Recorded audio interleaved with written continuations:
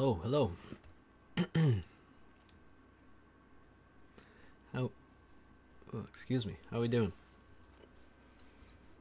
Everything seems to be working, more or less. What's up, Kartsa? How's it going?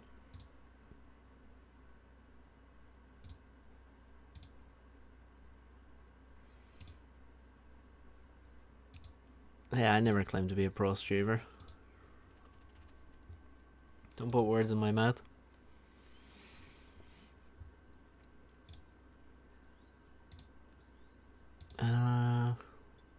Alright, so we're casting my games now. So let's go for it. Let's start with 4 games I played yesterday. Yeah, you damn gaslighter. I played 4 games yesterday. Let's look at those. Played them off stream. What's up, Andrew?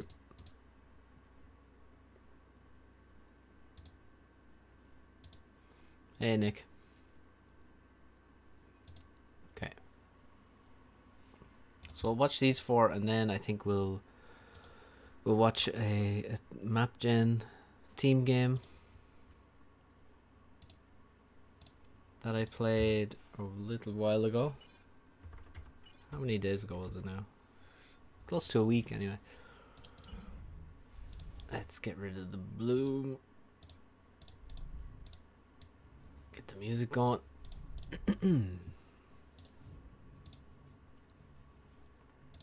Alright, so map gen on ladder, 10 by 10.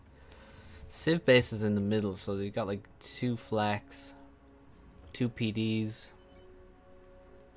and then what we've got, some PGens, energy storage, another anti-air or 2 radar.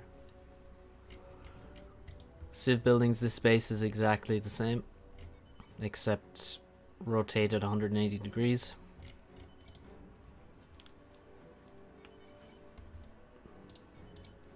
So, you know, you gotta figure this out on the fly. We're against Esperanto. There, 1 second there.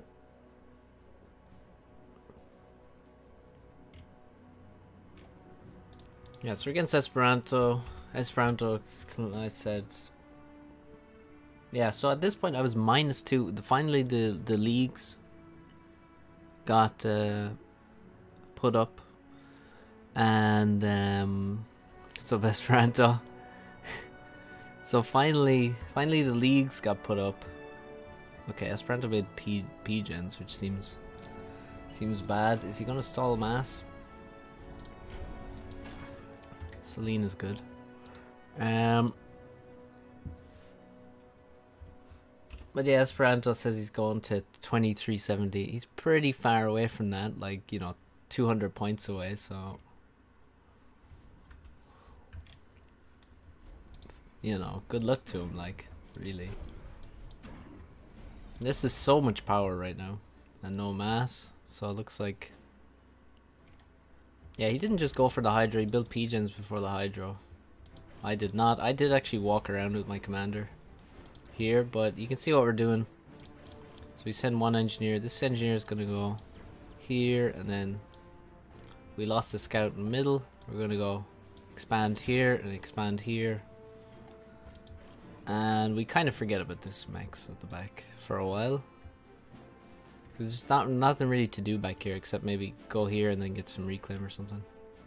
There are a few trees. I don't think either of us really used the trees, and now Esperanto made 6 PGens and a hydrocarbon before he made an air factory, so I don't know. Not a good build from Esperanto, basically. You can see we have air factory. We're not overflowing stuff at the moment. What's up, FTX? You're also going to 2370, okay. In what time frame and in what context? What's up, Storm Lantern? So Esperanto's gonna catch up on factories and stuff now, but yeah, he just built way too much power. And he's expanding to this place with his ACU. We still haven't left the base. He's got a bomber out now. And this bomber will be spotted by our nice mole. And we have an Inti. We already put the Inti over to this side, the first Inti. So it's actually in position here, and I think we'll get the kill.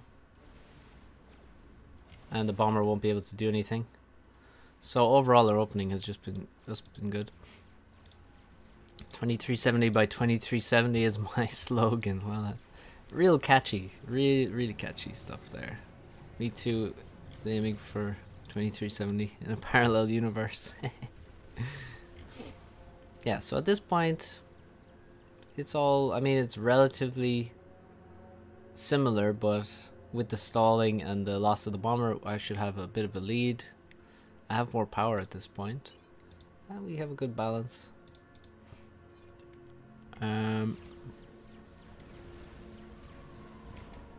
Okay, we bombed this. We think it might be an engineer, but it wasn't.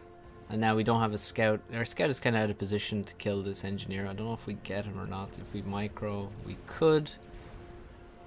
And we actually just forget about the bomber, so that's quite bad.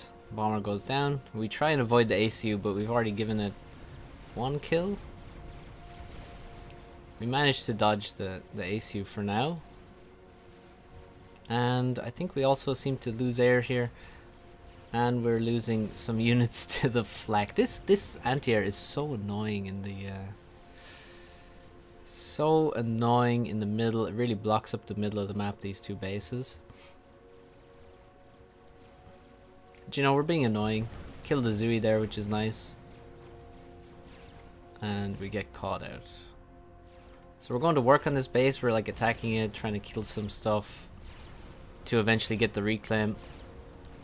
Our ACUs are in the same position. I don't know if Esperanto knows where my ACU is. Probably he doesn't. I'm not sure though, actually, to be honest. And he actually has no units on defending this side at all, so he loses his engineer here, which is really good for us. And we're gonna do some damage on the top side because there's nothing defending.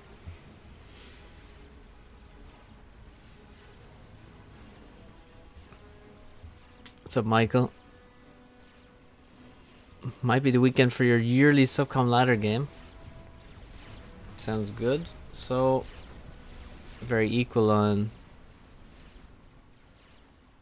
So at this point I feel really good about the game because we've killed this expansion. As you can see, we killed this, and we're going to rebuild this shortly. But yeah, already we're in a good position, basically. I mean, we even have these mexes here, so at this point we're kind of ahead on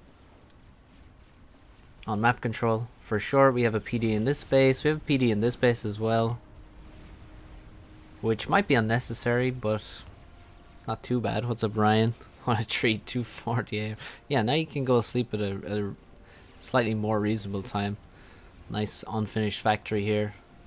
I think that an engineer got pulled off this to go build the mexes at the front. Okay, a bit of micro back and forth. Now we do, this is a really nice position. I'm like, okay, well, he's come a bit too far away from his own unit, so we can get some damage in. You can see he's dropped a lot lower on HP than I have, but he has gotten more kills. And then once his units arrive, we just retreat away a bit. No, it won't be going for 4 hours. I definitely won't. Not today, and we've got a sneaky mantis at the back. So we're doing nice raiding at the time, so basically if we're doing some raiding, we have outside mexes and this base is dead. I mean, there's no way we should be losing unless we walk into his ACU and his units without our own units in support. So here we lose a bit of HP unnecessarily, and our units aren't too far away. I mean, if they were back here we might die, but we're in this position. Bombers come in. 1-1. What do you mean, SB? A lot of nice air scouts over here. He hasn't actually scouted my base, but he has scouts in my base, which is very interesting. Now the bombers come in and start doing damage. Esperanto with loads of assistance on the air factory at this point. So really using a lot of resources into air. And we're dropping very low on HP now.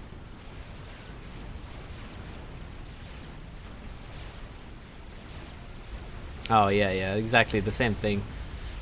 You're right. And Esperanto could have taken a draw there.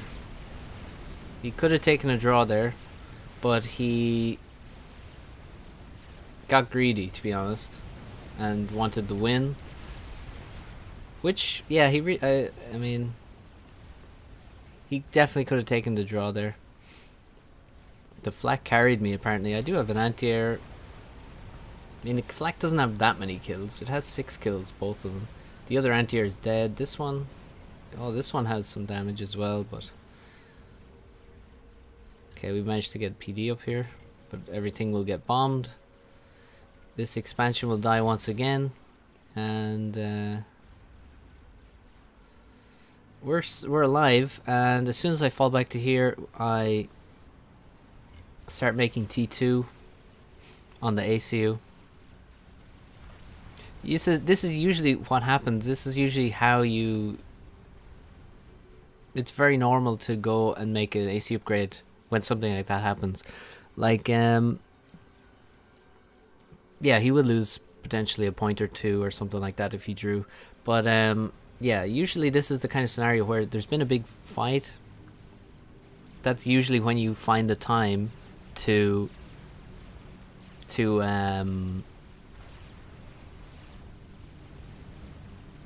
make an upgrade. So we retreat, and as soon as we get back to here, we make we start making T2. We go for T2 because it's cheaper, and because we'll get HP and we'll get regen back, so that's what we need because we're low HP. And also, if we just make a T2PD, that will secure this whole area, and maybe we can, you know, T2 will just be very useful for us. I mean, the gun is obviously good, but we really want some HP, and we want to be able to defend ourselves. And we're in a good position, so we can probably afford to make some T2PDs. There's a lot of mass in this map. We also make a T2 Max.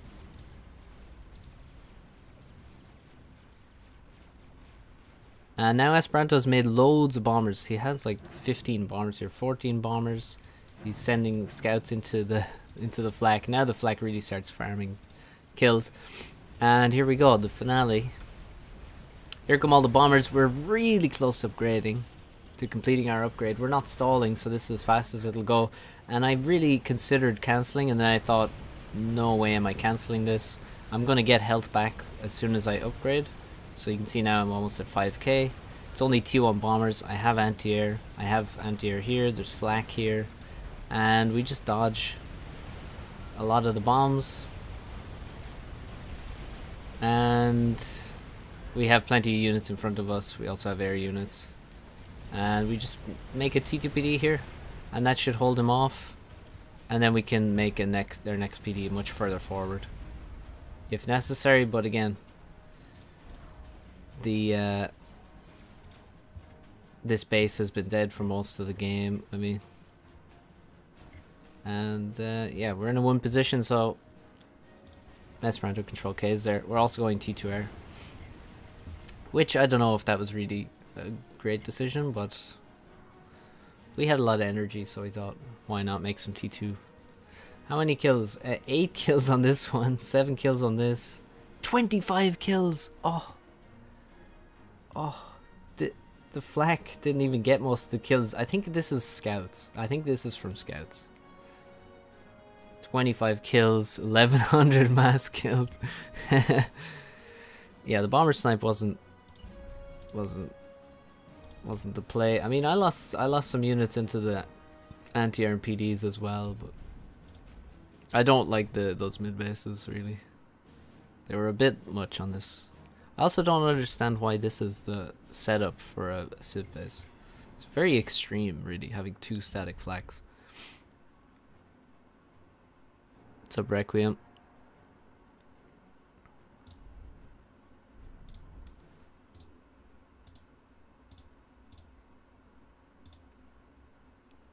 Okay, next game.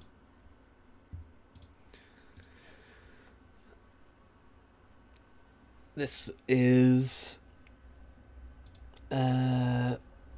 Strife of Titan.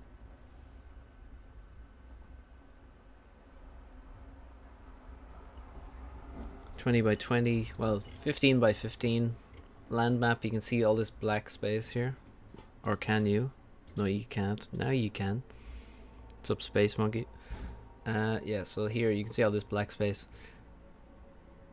is it would be 2020 except for all this blank space, so it's actually really 15 by 15. Hang on, I'm gonna close the window.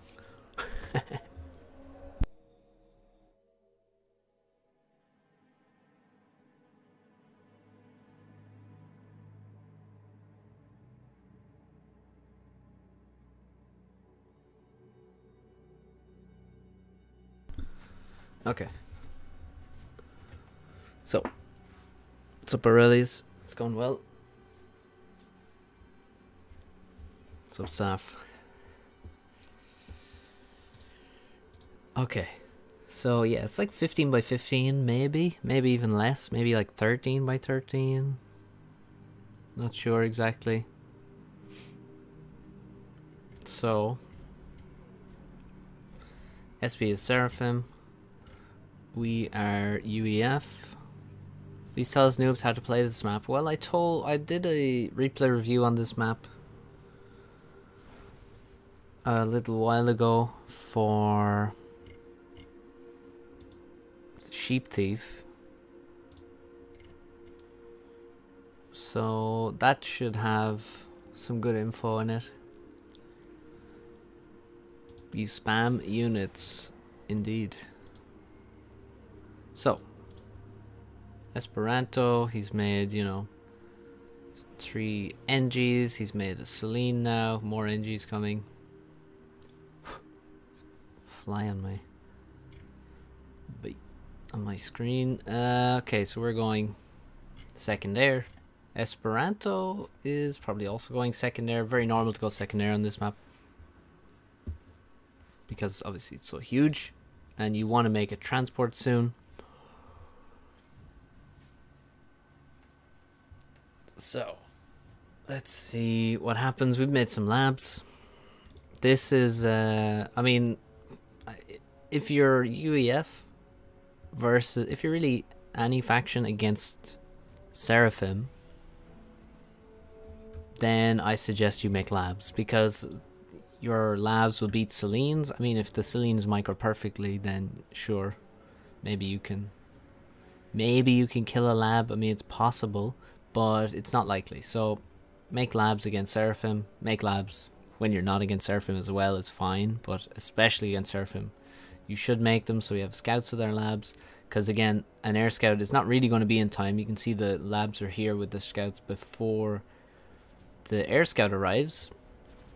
So we find a kill here, and we'll find a kill here. So this is already extremely good damage. This tank is late. And what's up, Suki? Is it another Jag school? I don't know. I mean, not really. Not really. Okay, so now we're spotting stuff that's in the way, so we want to try and, you know, we're just microing around, try to keep the labs alive. We also have a couple of more labs, so one going up here, one going over to the corner, and we're just going to try and keep the labs alive as long as possible, because that's just going to be annoying for Esperanto to deal with. The longer they're alive, the better for us. We make a bomber now.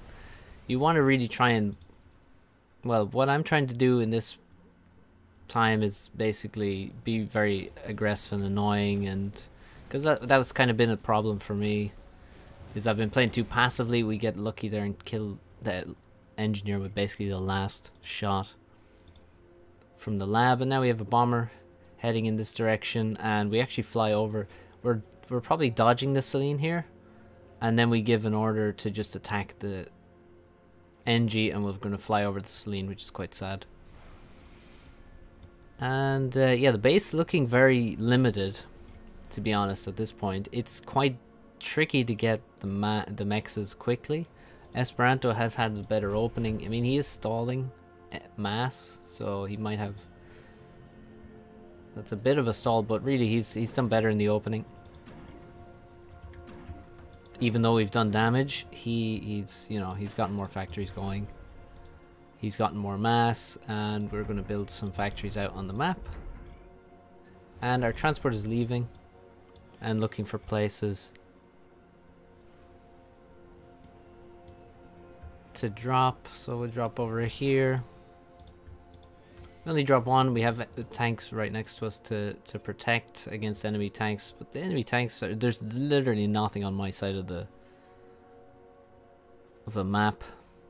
Esperanto has some NGs and tanks here, and we're looking for kills with our lab. He drops a tank off to kill the lab, which is beautiful.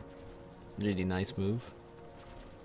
So we will kill one NG, and then we'll lose our lab, and he has another NG in the area, which we don't spot. Both ACUs go to middle. This is the normal place for an ACU to go. I mean, you could, I think that you could walk to here, perhaps, and close off this area, maybe. But middle is the normal place to go. Don't know why this engineer didn't build that mechs. Probably because we didn't give it an order. Would I do a roast as I do to others sometimes? Well, you probably soon, so we get a PD up here because we know that there's tanks coming. The tanks just leave instead. They don't come in because, well, they would have died to the PD. And now we actually have a bit more mass. We have more reclaim than Esperanto. And transport heads back to base and immediately picks up more units and begins to go. And Esperanto says he's blind. I guess he didn't know that I was here. That's what he means. But either way, he would have actually lost those units if he sent them in, because our PD was up in time. So we have more reclaim, which is nice. That's really where our advantage comes from right now, I'd say. Plus doing some damage. We killed the transport, I believe. Did we? Or did we? Well, we defended this NG for now. There's more tanks coming. Did we kill the transport? I don't see it. I don't know if that's the same one. Probably isn't. But yeah, let's take a look at the units, because Andrew says he has way more units. I have 15 units at the moment, which is obviously not too many, and he has more than double my units. He definitely does have way more units, and that's not really going to change, to be honest. We have more mass, but he has more units. If we look at how many factories, I have 9. It's not great, and we have a big power stall. He only has 8, so actually in terms of, we're way behind on units, but in terms of, say, our base is pretty good. Yeah, this is bad. This is very nasty damage that we're taking. This is the pain of having dropping one engineer here is probably a mistake. Probably needed 2 in that position at least.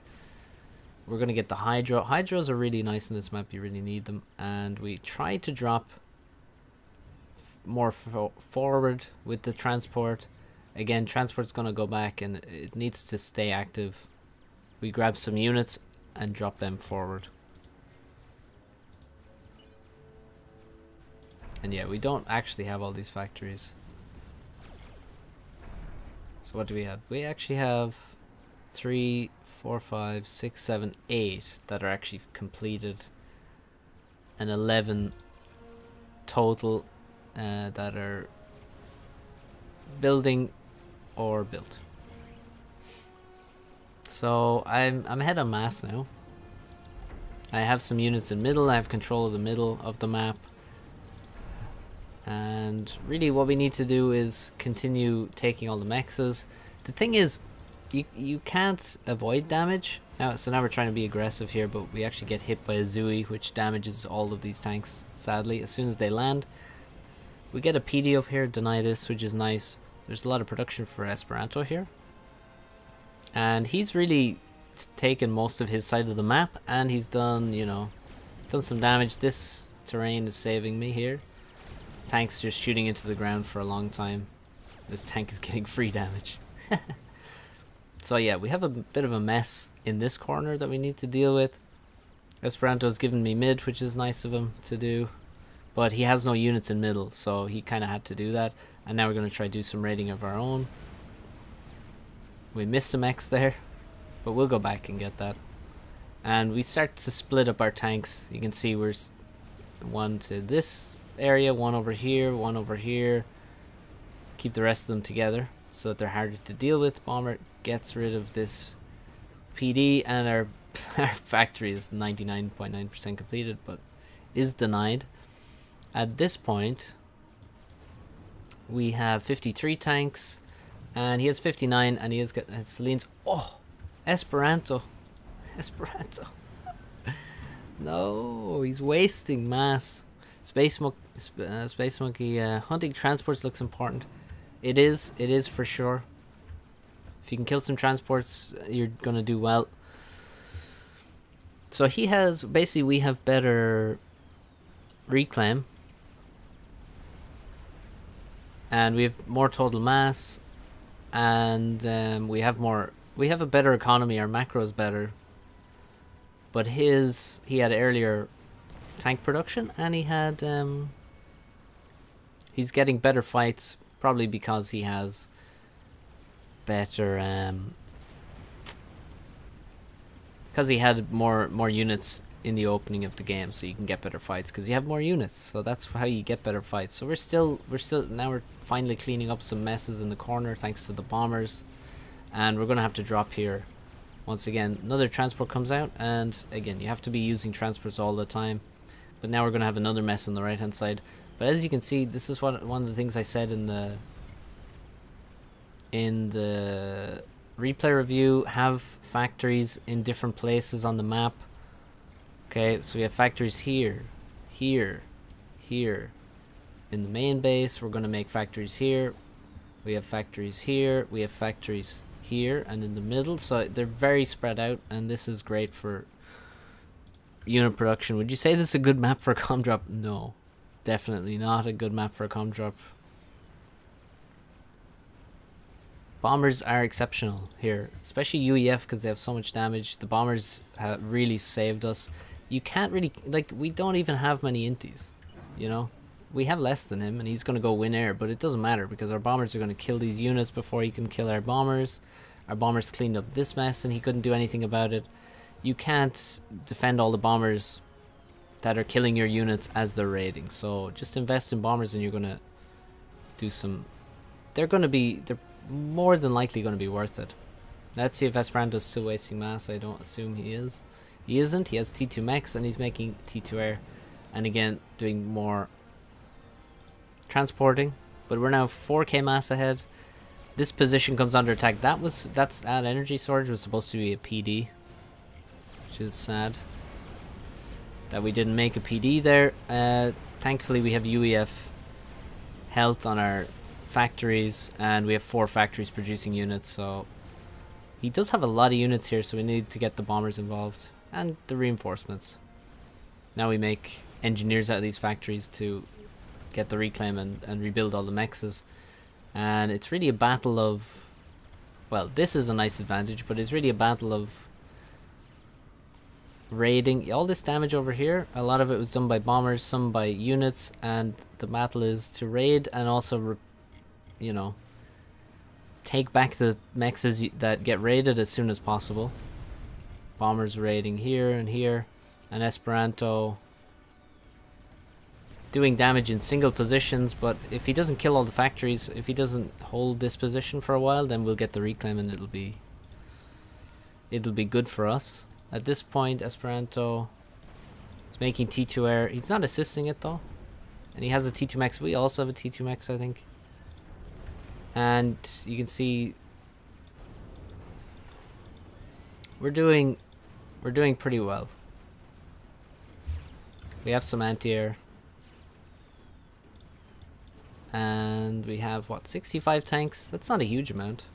We're not making any Tech 2 or anything. We have very similar unit counts. But look at all the raiding. These bombers actually did insane damage. And more raids. So now the raids are starting to go our way. And also we have more inties now. Which is critical because he's actually going T2 air. And trying to make T2 P-Gen and win air control, do damage with gunships. Which, I mean, gunships are very, very good on this map. So that makes sense. But we're just spamming a lot of bombers. Let's see what's queued up here. 15 bombers with lots of assistance. And now that we got all of our mass extractors back, and we, except for these 3, then suddenly you come into a lot of mass and it's time to start spending it. So at this point we're in a good position. We won air. We're raiding the shit out of him, especially on the right hand side, and we got most of our stuff back. So we killed this transport. And we queue up just more land factories. Wherever we have build power, just throw up some more factories, because we have, you know, 2k mass in the bank. A lot of retracted messages there. And we add some more power. And we start T2 land. T2 land is quite good here. I mean, T2 air is great too, but T2 air, T2 land is a bit more affordable power-wise, and that's where we're kind of limited. He now has T2 P-Gen, so he should be able to win air soon. But he does walk into our ACU in the middle at this moment. And he seems to have no intel. One T1 Raider on the map. He's making a lot of T1 bombers. He doesn't have many inties. And he doesn't... Most of his units are over here on the left-hand side. So Esperanto has really no... he has production in his main base. He's actually making T2 land. He has production in his main base, but most of his production is on the sides. And he doesn't have good intel. So now he walks into us. So we walk into him. And we bring units, and I think our intel is a lot better than his. And we send all the bombers. We have 7 T1 bombers. These UAF bombers do a lot of damage if they're not dodged. Like 300 plus damage. And we're just gonna walk into him. You have to take these chances when they arise. And now we have loads of HP. Esperanto has no units in support anymore, and he will die. And we can defend our bombers with our air. I don't know what that is supposed to be. And that's GG.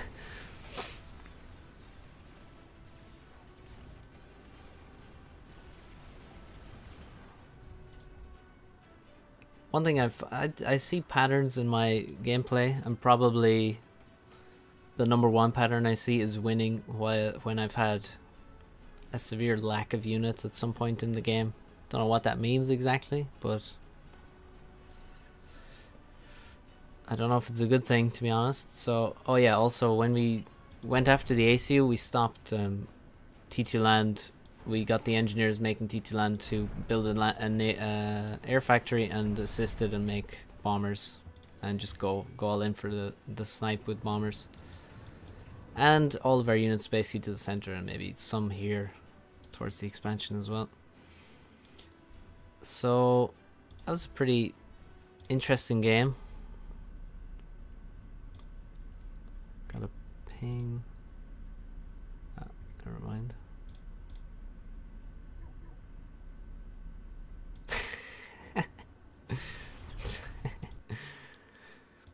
What's up, Maximilian? I'm just superstitious. Well, you know, humans in general are superstitious. And it's also like, I mean, no, it is definitely a pattern. Is very often when I win, I actually have some period where I'm really low on units compared to my opponent, and then my opponent doesn't make it work for them. Okay. So, game number 3 that we played yesterday. Last night. What's up, Swackle? You can't gaslight me. Means ahead on eco. It doesn't always. Sometimes it does. I mean, often. I mean, it should. But Storm Lantern is correct. My BOs are usually worse than my opponent. That is my biggest problem, honestly, is having a weaker opening.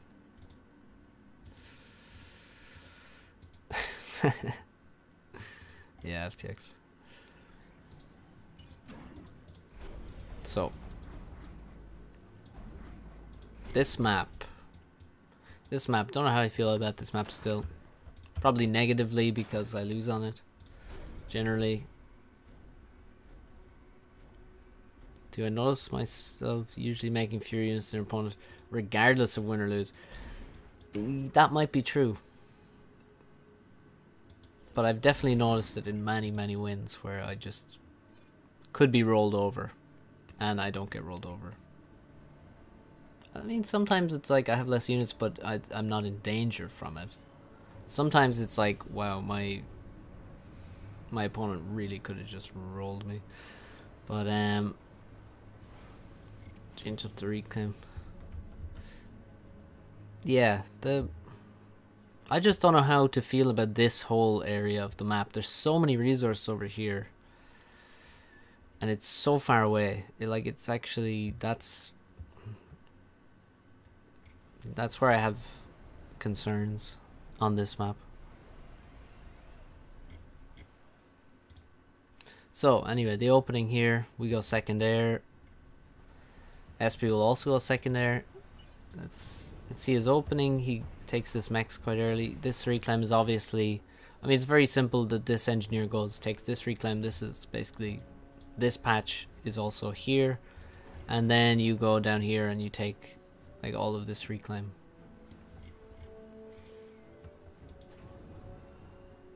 So this engineer is vulnerable, but we're Seraphim, so we don't have labs. Kind of hate not having labs sometimes. So we're just getting our next factory up.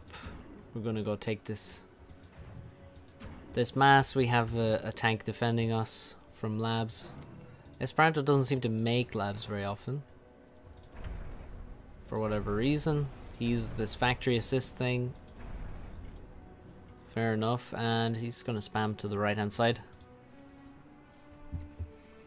He sees our scout, we're actually faster there, and he's gonna make inties and scouts. We have a bomber now. And it's going way around, which maybe is not great. We're trying to get Selenies into good positions. This is a good spot for a Selene. Now we're stalling. Mass, we're I don't think we really are getting, I think our opening is weak in terms of getting reclaim. Well, we're late on this mech, very late on this mech. This reclaim I kind of forgot about.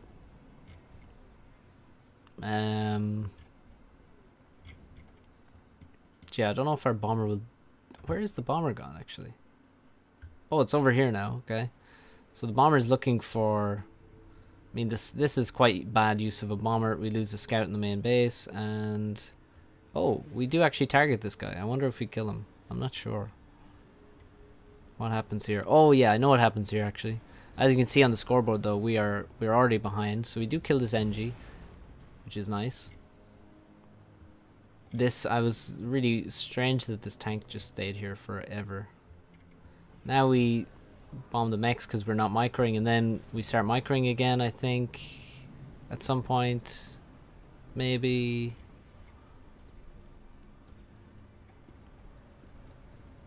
Oh yeah, we do. So we turn around and we bomb some reclaim just before we die.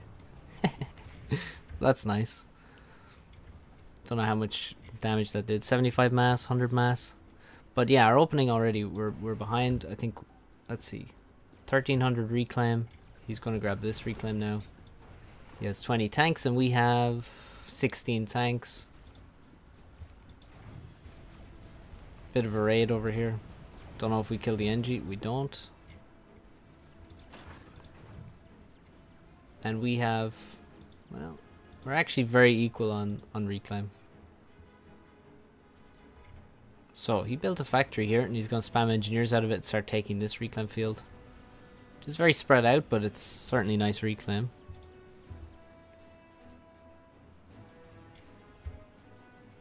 You do have to really find all the reclaim spots. I know Suki said that, you know, there's less reclaim patches, but there's still loads of them. I mean, you really have, like, you have to find this stuff here. That's a PD. That's 120 mass. You have this over here. That's a blaze. I mean, there's 200 mass here plus. So obviously there's mid mass. There's these rocks on this. Like, I don't know.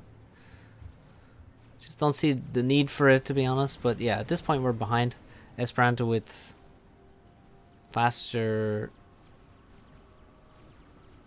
Must be faster. Well, faster expansion and also slightly more reclaim at this point. 2900 to 2200.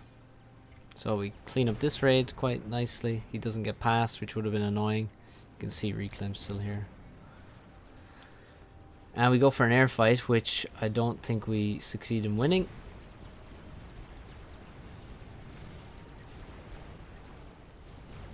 And well, it's kind of a draw. Oh no, okay, we kind of won, but very slim margins. And he's got a transport, and he's going to middle. We're taking some reclaim. We got the couple of mexes. We got a mex here as well. We got some radar.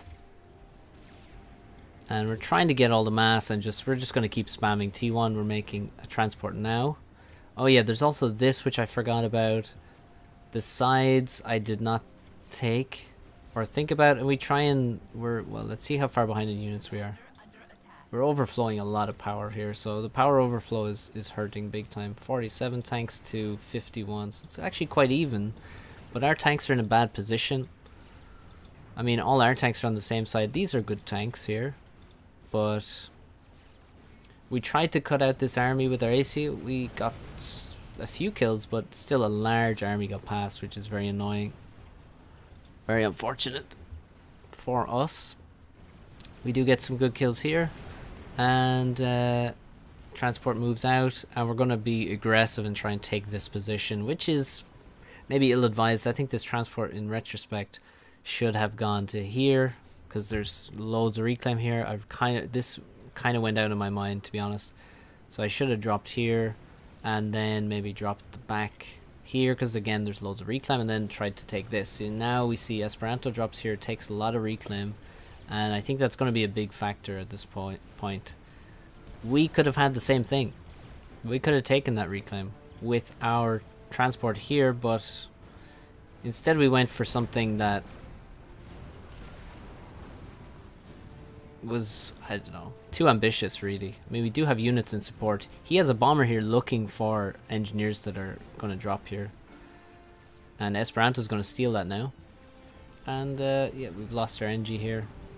We do have more NGs, but this expansion is completely untaken. And Esperanto's going to leap ahead in reclaim. 2.3k ahead now. Thanks to this, I would say, mainly.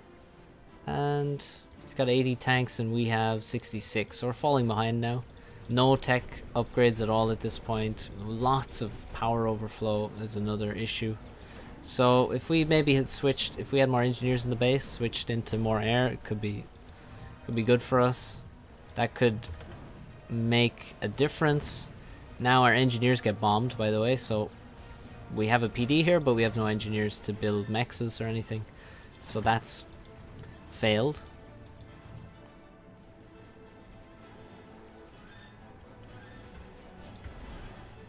And ACU retreats away from this army because this is a huge amount of units. So we're like, okay, he's coming for the kill now. But what we didn't see was in his base, I never noticed this, but he had made T2 air. Again, all that reclaim went into a good place.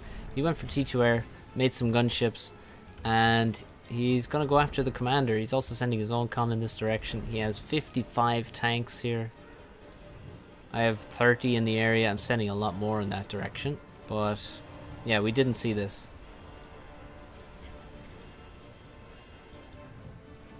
And yeah, gunships on my comm. We have to be careful not to send the units through here, because then Well, we have to rendezvous over at this base. We're trying to build anti-air and stuff. We have no mass. SP is 3,000 mass ahead on reclaim. And we are not going to survive here. So I don't know. I don't really like the layout of this map because of the reclaim, and I think there's so much mass on the side in the corner that this kind of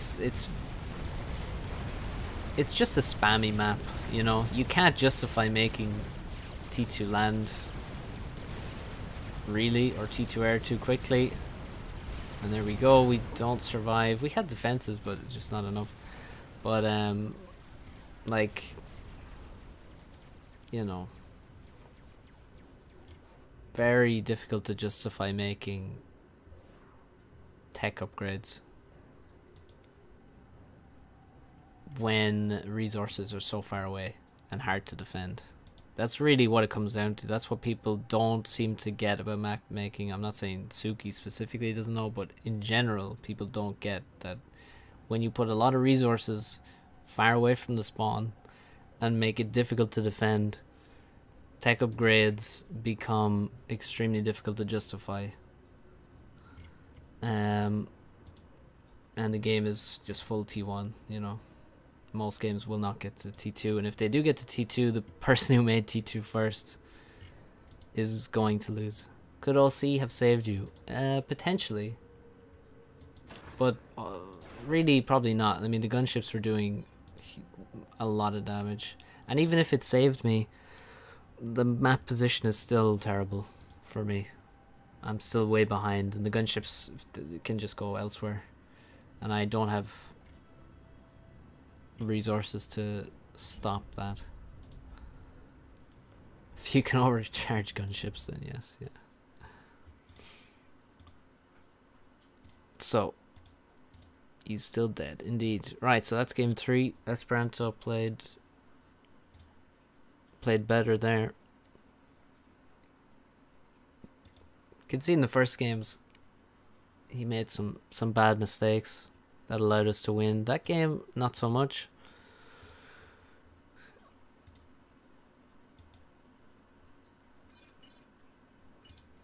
And then we got this map. So this game, okay, I actually forgot that this was about this game until the map opened. So let's just enjoy this one. 5x5 map generator. This is the middle of the map here. Let's just take a swooping view. Whoa. Yep. So yeah, that's the middle of the map.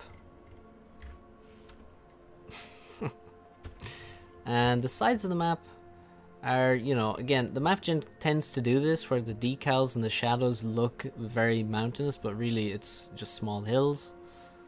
It's a good map for a comm drop. You know what? I should have done a comm drop, to be honest. But we don't do a comm drop, so we're Aeon as well. So the hills, not good for us.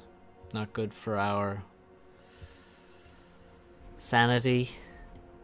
And yeah, kind of we'll see what happens, right? So here goes. He's UEF, I'm Aeon, and here you go. Thought the bases weren't even connected. Yeah, that would have been better, to be honest. So we do have a connection on the outside. He's made some labs.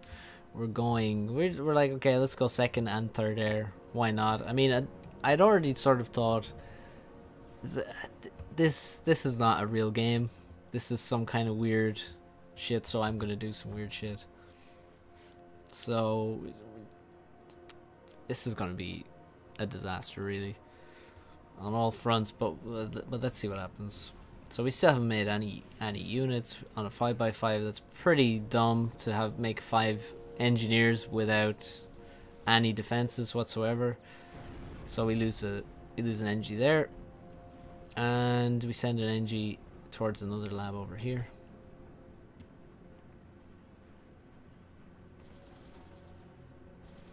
And this NG will also die, I think. Okay, we successfully block a lot of shots. Build a P-Gen, and AN P-Gens are not good at blocking shots, so we lose that NG anyway, and we send the ACU to dispatch this mech marine. It's blasted.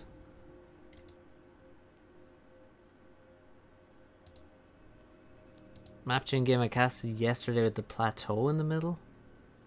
Oh, well, it's completely different. I mean, there's not even any comparison really. Yeah, there's nothing really similar about those maps in terms of gameplay. So we're making T2 mechs because why not? Here comes a bomber, and the bomber fails to kill anything. We did a lot of micro that inti to make sure that the bomber didn't get more than one pass. And oh, Ryan, that makes me think now. I wonder if you build a PD, will the lab start attacking the Aeon PD? Oof, that could be interesting. So again, plenty of micro to kill this bomber. He also micros, but yeah. T2 mechs are bad. Wrong. So yeah, we just walk forward with the ACU. Esperanto's going to the top side. Stop spamming turbo. And yeah, we have some Aurora, but mainly we have T2 mechs on the way. We're gonna stall though. We haven't got any of this reclaim, so we're gonna stall. If we had the reclaim, we wouldn't stall. And we're gonna lose our NG because of this stupid hill blocking all my shots. And yeah, this map is depressing. But we have T2 land, or sorry, T2 mechs, so that's cures my depression. 4 land factories. It's basic as fuck. And he's just gonna spam Lobos, and I'm not gonna dodge them. That's what's gonna happen, really, to a large degree. Okay, oh, successfully dodge those ones, and dodge ourselves into T1 PD, and begin T2 air. Because fuck this map. We have a couple of bombers. We get in and try to win air. He's actually making a lot of air. He's probably seen that we have 2 air factories. And he wins air. Wins air because, well, you know, to be honest, UEF inties are really good.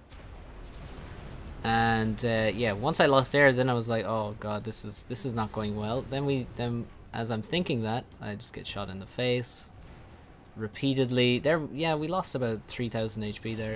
I'm pretty sure. It's it hurts. That's not really how you dodge either. Maybe dodge some stuff, but in general, we're not dodging very well.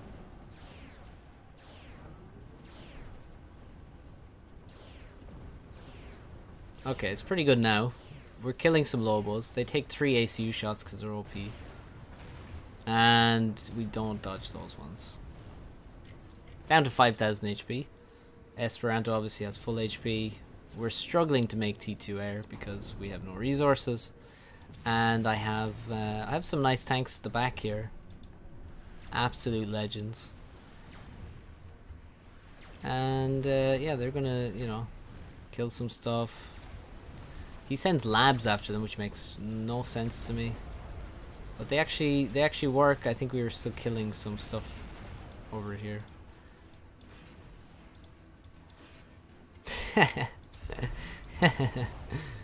You're scared of Mercies. Yeah, we're still in 5k HP. Close range Lobo shot to the head. Mercies are scary. You have 6 inties, and yeah, really bad stuff happens here. We're like, okay, let's build some more P-gens. Let's make another T2 Max as well, why not? And yeah, then units come after my ACU and a ghetto gunship, so that was a bit scary. And so we react. We still only have one Swiftwind. The second one is not built yet because we're stalling. So we come in and snipe. We take a bad turn here, right? And he gets in behind the Swifty, and the Swifty dies. And at that point, we're fucking doomed to not win air ever again. And our ACU is really low HP, and if you run away from Lobos, they will hit you. And if you run towards them, they will run away from you. And we're not dodging right now. So we're down to 2,900. Oh, bit of a loop-de-loop. And now we have T1 bombers, UEF T1 bombers doing a lot of damage, and a ghetto gunship. So we come in again to snipe the air, but that's gonna cost us air once again. We actually got a shot away on the transport. So now we have to try and kill the Lobos, but also dodge units. Once again, we're forced to fly away with our Air Force, but we have one Swifty. You can't win air with one Swifty. It's not really possible. Now we have to make anti-air, even though we have T2 air as Aeon. It's ridiculous. He's finally attacking on the left side. There's been no defenses there except for one PD forever. And we're very low on HP, and we have no air. And the game is not going too well. 1200 HP now.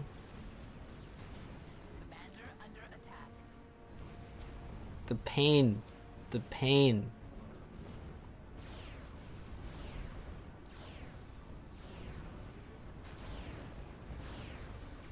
And now another ghetto arrives. That's what's shooting us in the top of the head there. And some mech marines land next to me and we're dead. And we didn't get to finish our second T2 mechs, which is really disappointing. So yeah, I think yeah,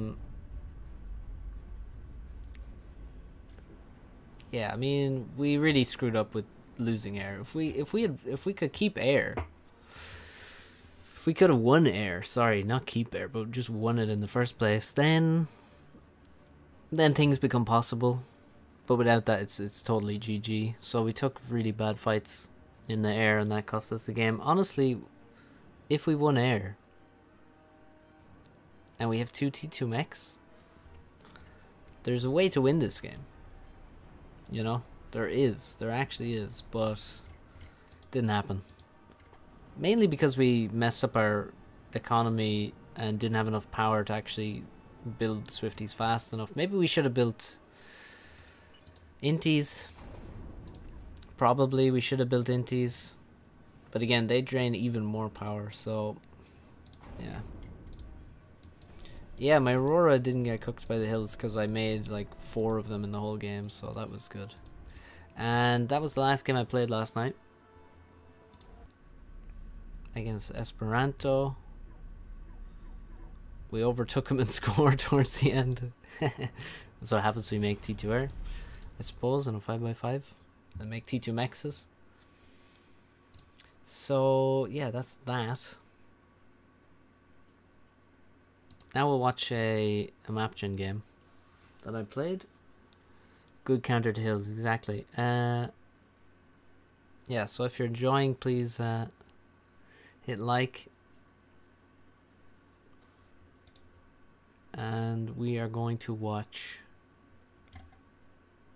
we're going to watch a team game that I played. Let's find it.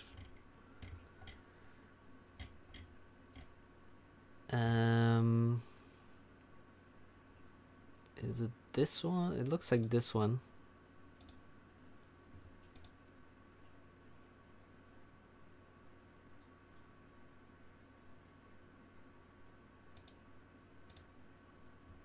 Dinosaurius so scared, so we have same score. What? I don't get you. I don't get what that means.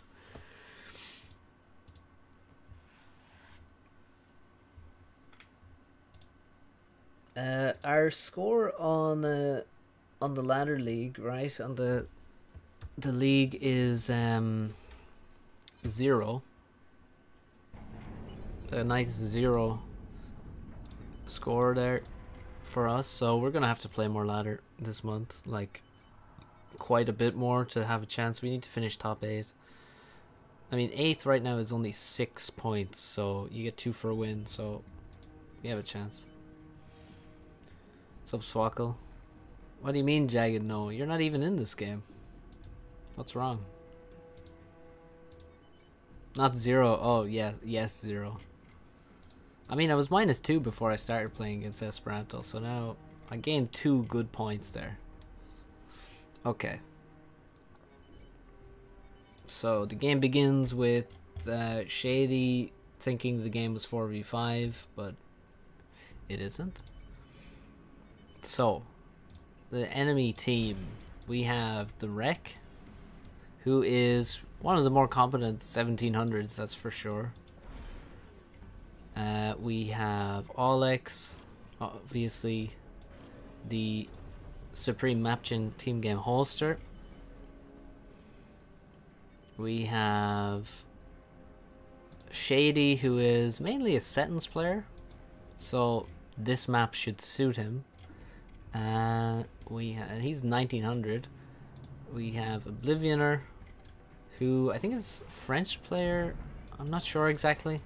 He seems to be a guy who, I don't think he has that many games. I'm not sure though. I think we might have played him on Cobalt Valley. I think he's the same guy. But yeah, he's 1700. We have Rowan Morse, YT, who's in chat sometimes. And yeah, that's the whole team. So now our beautiful team. We have Freshy over here on the left. He's been around forever. We have Buildmore Flak. This is Soviet Pride. Another guy who's been around forever. Really good player. 1900 at the moment. Grimplex is here. He's 1800. I don't know how, he hasn't been around so long, I think, but yeah, he's obviously a solid player. We have Emperor Penguin, only 1500, playing behind me, and I'm here in the front right with a nice overrated 2100 global, thanks to basically tournaments, 1v1 tournaments. What's up, Fortet? Didn't know Mapchin had a sentence setting. It actually has a land bridge setting, so yeah, you could call that the sentence setting. You definitely could. So Alex gone for a bomber, second air bomber, and he's making a mech. I don't know, can he afford a mech right now? He can't, but he does have tons of mass at the back. Rowan's pinging stuff. Or he's pinging an air scout. There's just an air scout. There's no bomber. Okay.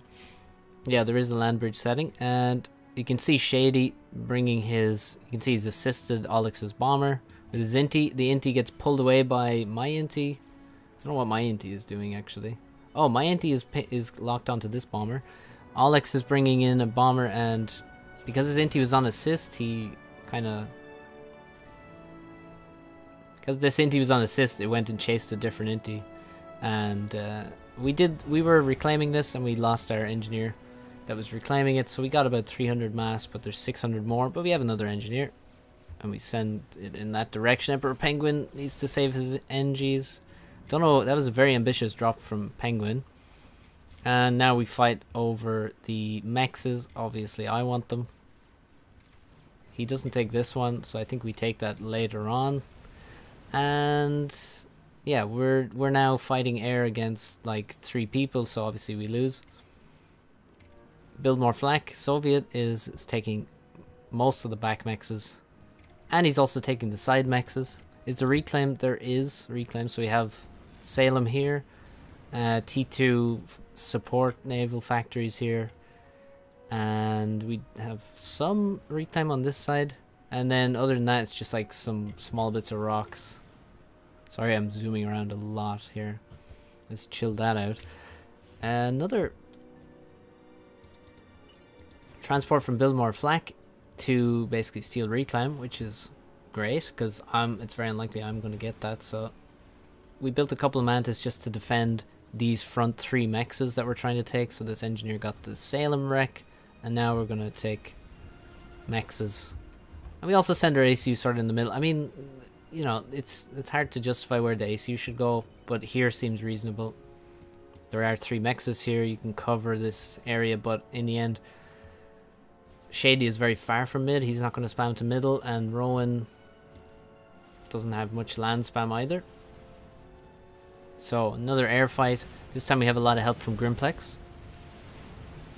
How does the league scoreboard work? It's 2 points for a win, 0 points for a draw, -1 for a loss. So if you win a game and lose a game, you get 1 point. Can you do factories diagonal? No, you can't. You can't build them like that, but they can be placed like that on a map. Can I walk into the water? Yeah, this is all beach. All of this is beach, except like right here. But yeah, this is all beach. This is all beach here. And so yeah, we're getting naval production again. Navy is what's gonna... You have to fight for Navy, obviously. I mean, we're not going to be fighting land anyway. So it looks like overall we lost air there. There's now reclaim in the water. Yeah, just for map. Yeah, yeah. Okay, so Shady goes for something a bit weird, to be honest. He goes for a proxy. One of the things I always...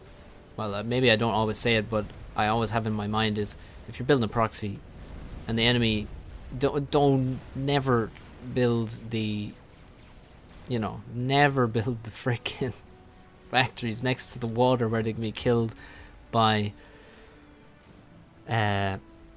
frigates. What's up, Willow's Duality? Wow, hating on Grimplex, jeez. What's up, Richard?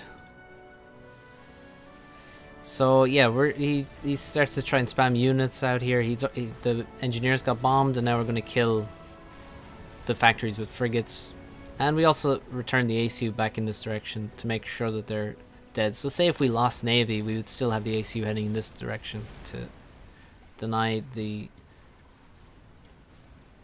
proxy, and we also have bombers to try and clean up the mantis and stuff. Really insane damage by Freshie to kill all those 4 mexes with some T1 land. In the bottom, you'll notice that there's still, there's like, okay, 3 naval factories, fair enough. 0 navy from our team. Freshie now gets into the water, and he does what's correct, which is to make a torpedo launcher first. He doesn't have much build power here, though, and he's not adding any more in this direction, so he's way behind on navy. If you're behind, you have to catch up. That's the nature of it. So we actually have the most naval production. We have 4 factories. Might be too much already. Might need a bit more eco, but yeah, we're focusing on, you know, we have to increase our eco, so we have like 3 mexes upgrading now. And we're gonna fuel it with some juicy reclaim.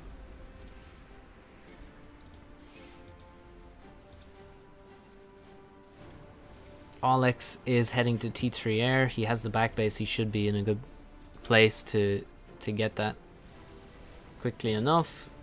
The wreck is focusing on eco and making T2 air. He's making torps.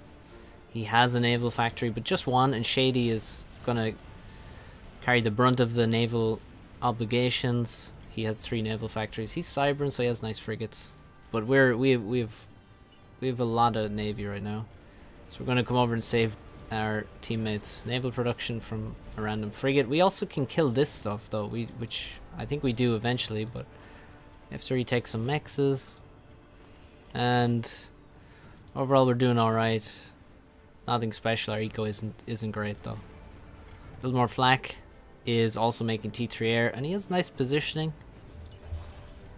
It's 50% of the way there, and you can see he has a perfect spot for his PGen adjacent to both of these factories. This one will go T3. After a while, we send in some bombers to try and kill the T2 mech, sorry, but we lose all of our air and the bombers. And we have some torp from our teammate, and we're just basically, we can't attack here, we have to just stay away. So the torp is not very useful, to be honest. Not a great use of a torpedo launch bomber. Janus from Oblivioner. Also, he has found the naval production, killed the torp launcher, and will kill the factories now. So, yeah, this is going to be bad. Also, this position is dead. Probably to a frigate, I'm not sure though. These frigates do... This one in particular has 650 mass killed. 730 make that. And Freshy is making tons of land units. He's made loads of T1 land, and he's up against T2PDs, so that doesn't really work out.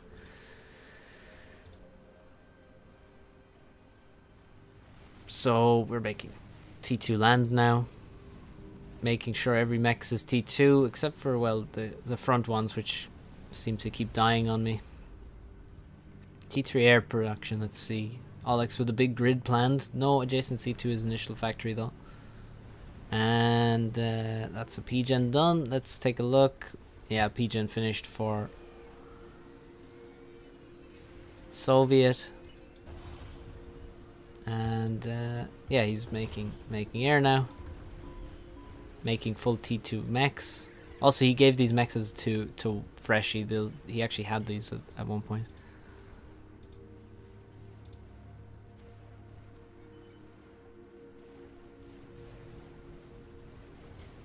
So, I think, yeah, the wreck tells Shady to run away with his frigates, because I have way more frigates.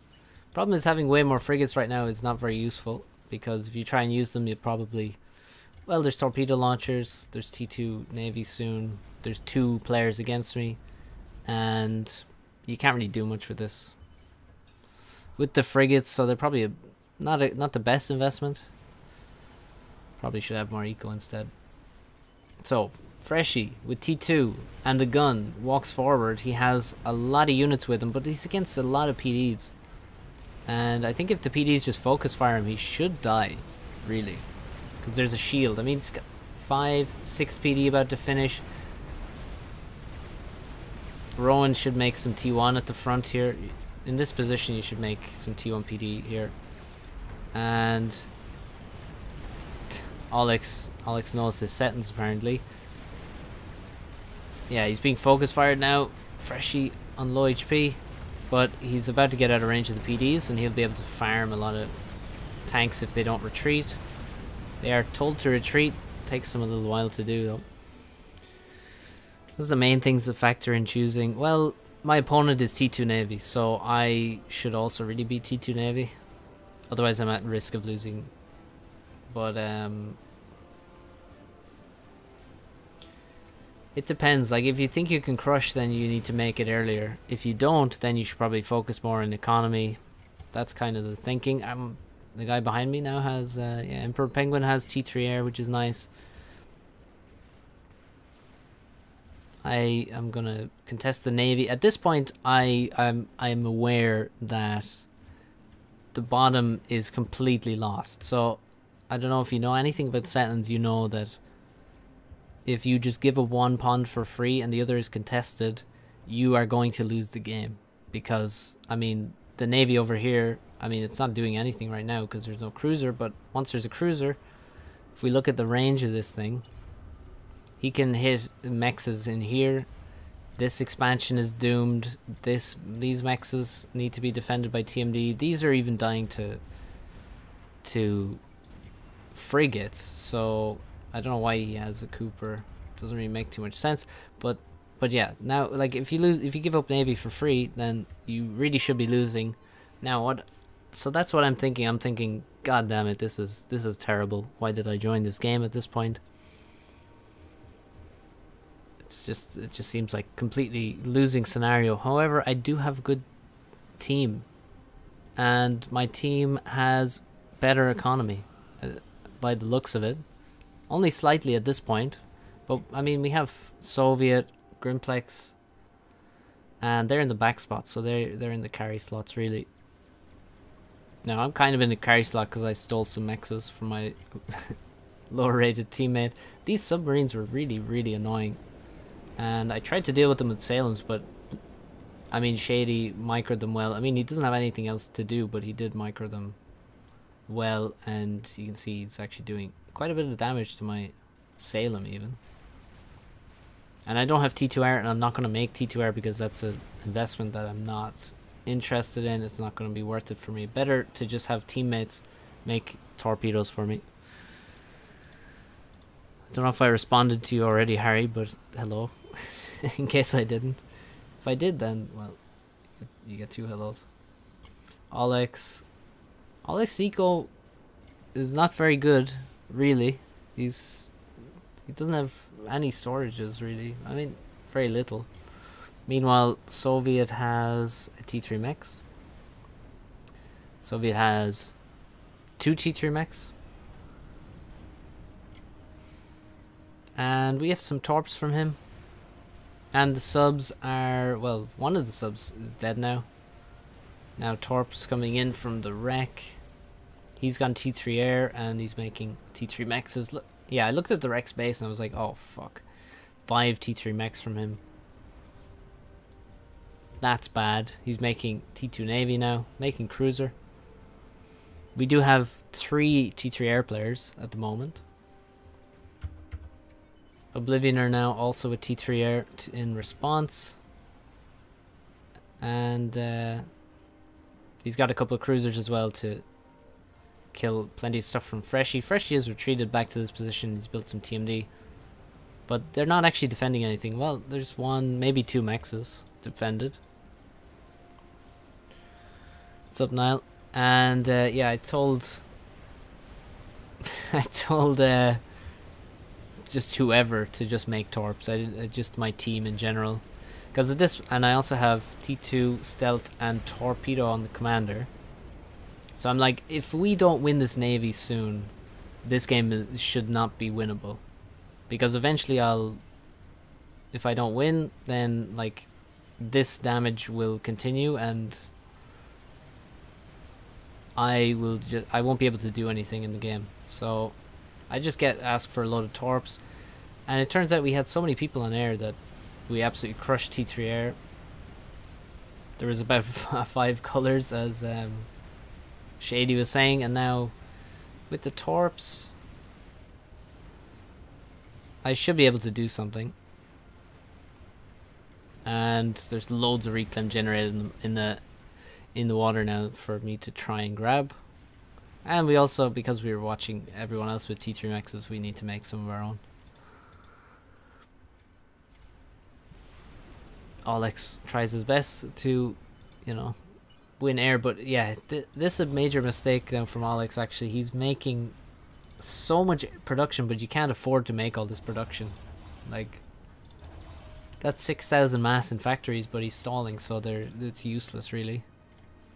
So they think I'm going T3. I'm not though. No real point in going T3 here. And we're just focusing on microing. Trying to micro our Salems versus his Salems. And there's a couple of destroyers from the wreck, but really not much naval production from the wreck here.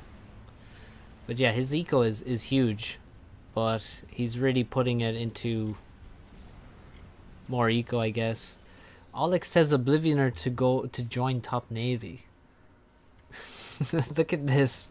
Make T3 HQ. I'll give you transport. So that's the plan that Alex has come up with. Is that a Rambo Torpcom? It is. It is. And now I get pinged. So we have done a bit of damage with our Torpcom. Now Solaces from Grimplex come in. Those are really powerful torps. And that one's allowed to get away.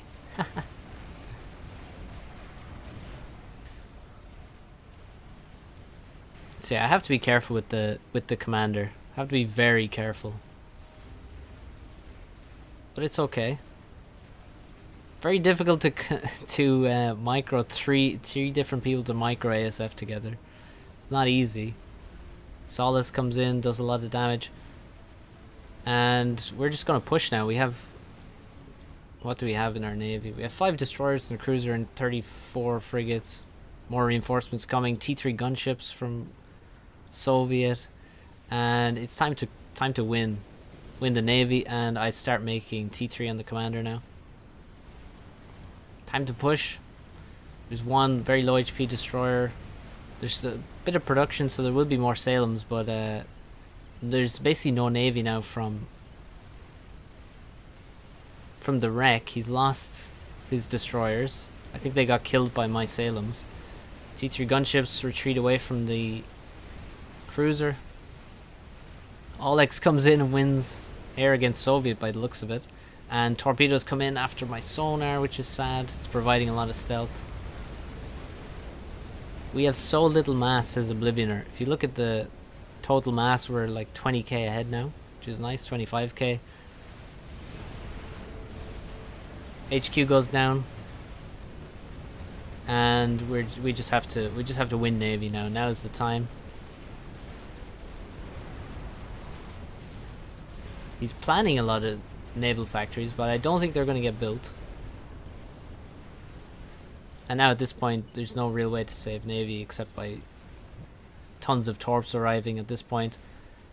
We still have 6 T2 ships. I have no money to run this as Oblivioner. He's made T3 HQ here. And now he's making a T3 support factory over here in the corner at this point to try and save the Navy. And he has no T3 mechs. So he's really had a very, very weak economy despite winning Navy a long time ago. Or well, not even winning Navy, just getting Navy for free basically. Torps go down. We're gonna move up and kill this production. Wreck is finally reacting by making lots of factories, but it's way too late for that. And now we have T3 land, and we still have torps, so we can still kill stuff in range of us. And we get some SAM. And yeah, we still have air control thanks to Penguin, Soviet, and Grimplex. Grimplex with a very nice grid here. And he's got a lot of eco. Sub Hank, it is quite like Setons. So let's see what this is. What a damn boring slot I get, says Freshy. I mean, you could have had a naval fight if you wanted, but he tried to just walk through middle.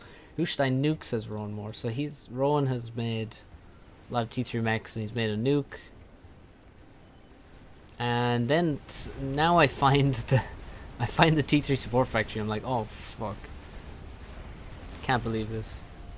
Where's the land fight though? Well, he walked up here and then he walked away after 6 PDs shot at him.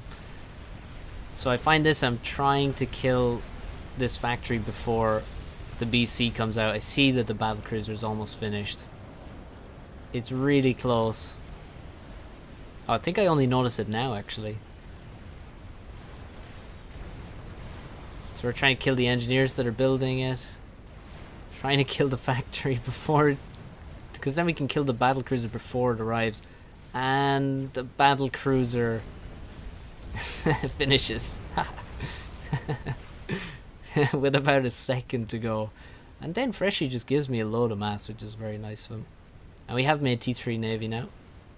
Battleship moving out. We're also spamming Medusa on this island to try and attack, and Shady is making artillery to defend. Did you nuke, says Alex.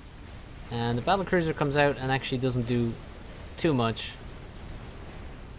before going down to the frigates and the T2 Navy.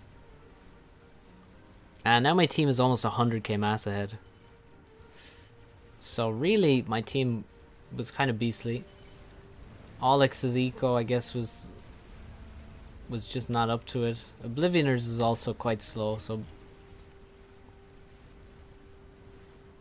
I mean, just look at Soviets. Full T3 mechs. He's got SMD loaded. He's almost got a second SMD, and now a Tsar by Grimplex is queued up. He's also got SMD, but not loaded. And this nuke is, I don't know well, it's not loaded yet, but it will be fired very soon. And we're gonna take this base. There's nice T3 Mex Rex to reclaim. And I got nuked here. So my teammate helpfully built a T3, built a SMD, because I didn't have T3 in my base anyways. But it's not loaded, so he comes to nuke my base. He could have actually nuked Grimplex, because Grimplex does not have SMD loaded. You see Grimplex walking out of his base there. So that was a pretty good nuke. It killed SMD, killed some P-gens and stuff. But it was a decent nuke. Not a great nuke. Maybe killing this might have been better. I'm not sure though. And actually that's a nuke from the wreck directly after. So he's gonna nuke... Oh yeah, he's gonna nuke Emperor Penguin. So the whole right side now gets nuked.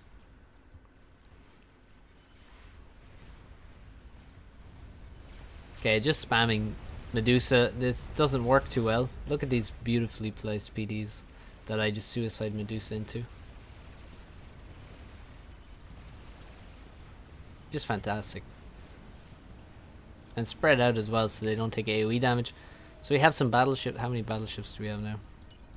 We have 3 battleships and we're stalling insanely hard because, well, we lost T3 mexes in our economy. We need to just stop making battleships now and regain our eco. Soviet has tele and laser at this point already, and he's making T3 and he's making a Soul Ripper. Kind of a good eco that he's got there. Grimplex is covering us, and he's covering his Tsar, which he's built. Gunships come out to kill our Salems, but we have cruisers in range. Soviet also with a T3 support factory coming on the island on the beachhead, and he's gonna make T3 engineers there. That's, oh my god, yeah, this Grimplex decides to fly in with all of his air and on his own into the wreck and Olex's air, and he loses all of his air there. 2v1. He's pretty good, but he's not that good. That team coordination impeccable. Yeah, oh yeah, here comes, oh, Rowan is here now. So there's even Rowan with even more ASF, so yeah, not great. And now the Tsar arrives at the Rex base. Here comes the Tsar. What's it gonna kill? There's a nuke right there that's being loaded. And the Tsar is shot down out of the sky. It's gonna land on the ACU. And the Rex survives on 500 HP. Oh my god. And 3 mexes die. The nuke survives, and so does the wreck. So not the best use of a of a Tsar, but it almost got the snipe done. Grimplex is making RAS SCUs. He's gonna make loads more air factories. Strats coming in now from the wreck after SMD. Full share was on. Yes. The Fat Boy is brought in to try and defend the SMD. The Strats get shot down, and they fail to snipe the SMD using the. Wait, did he mean to use the Fat Boy like that, or did that just happen by accident? Now I'm confused. It looked like he meant to do that, but then I'm not sure if he did actually. So there's some strats donated. That was 7 strat bombers. Failed to do their job. We're making T1 anti-air versus Seraphim gunships. Not really great. Not really great. But yeah, we're doing more damage, pushing forward. Some random Salems finding damage. Battleships have cleaned up a lot of this base. You can see the RT base is gone. Shady's being pushed back, and he just gets pushed back, tries to rebuild, gets pushed back further. And Spider started by Soviet. Did somebody else make an experimental? The bug is not finished yet. Oh no, that's the second bug, so there is a finished bug. Emperor Penguin is in Soviet space, which is nice of him. Found some shelter. Soviet got some air staging on my front. And the Soul Ripper's heading forward. Battleships are doing a lot of damage, and we have Monkey Lord finished. Which we don't really want to use because, I mean, Grimplex has lost loads of his air. So I'm kind of thinking if we send a Monkey Lord at this point, it will die. So what we're doing now is building a lot of flak. Is that building T1 anti-air? Oh god. Well, that's not great. But we are building flak out of support factories. There's 3 commanders here protecting themselves from Telly with all these PDs, and the enemy team is making a Maver. It's already over 1/8 of the way to completion. Don't think you've ever seen Grimplex do a good air fight. I hear some strats, but I don't know where they are. The wreck has T3 gunships given to him by Alex, I assume, and he has a chicken bot. There's a Soul Ripper from, and we get a nuke launched towards the beachhead, and the wreck gives a big WTF. Why are you nuking there? Beachhead gonna die, says Soviet. Battleships are doing mad damage, killing most of Shady's base. He's building bricks right now. Here comes the nuke, and what's it gonna kill? It's gonna kill an Omni. Do a little bit of damage to the spider. It doesn't even kill the spider. My Omni's alive, so we actually had 2 Omnis there. 1 each, and yeah, that nuke was really, really bad. This is an easy win, says Rek. Maybe it was a long time ago, but right now I'm making a Mega in the water, and there's a couple of Soul Rippers here. I did lose my HQ, so I'm gonna replace that somewhere. We start building a lot more production, a lot of NGs to get replacement HQ. We're gonna go T3 land soon.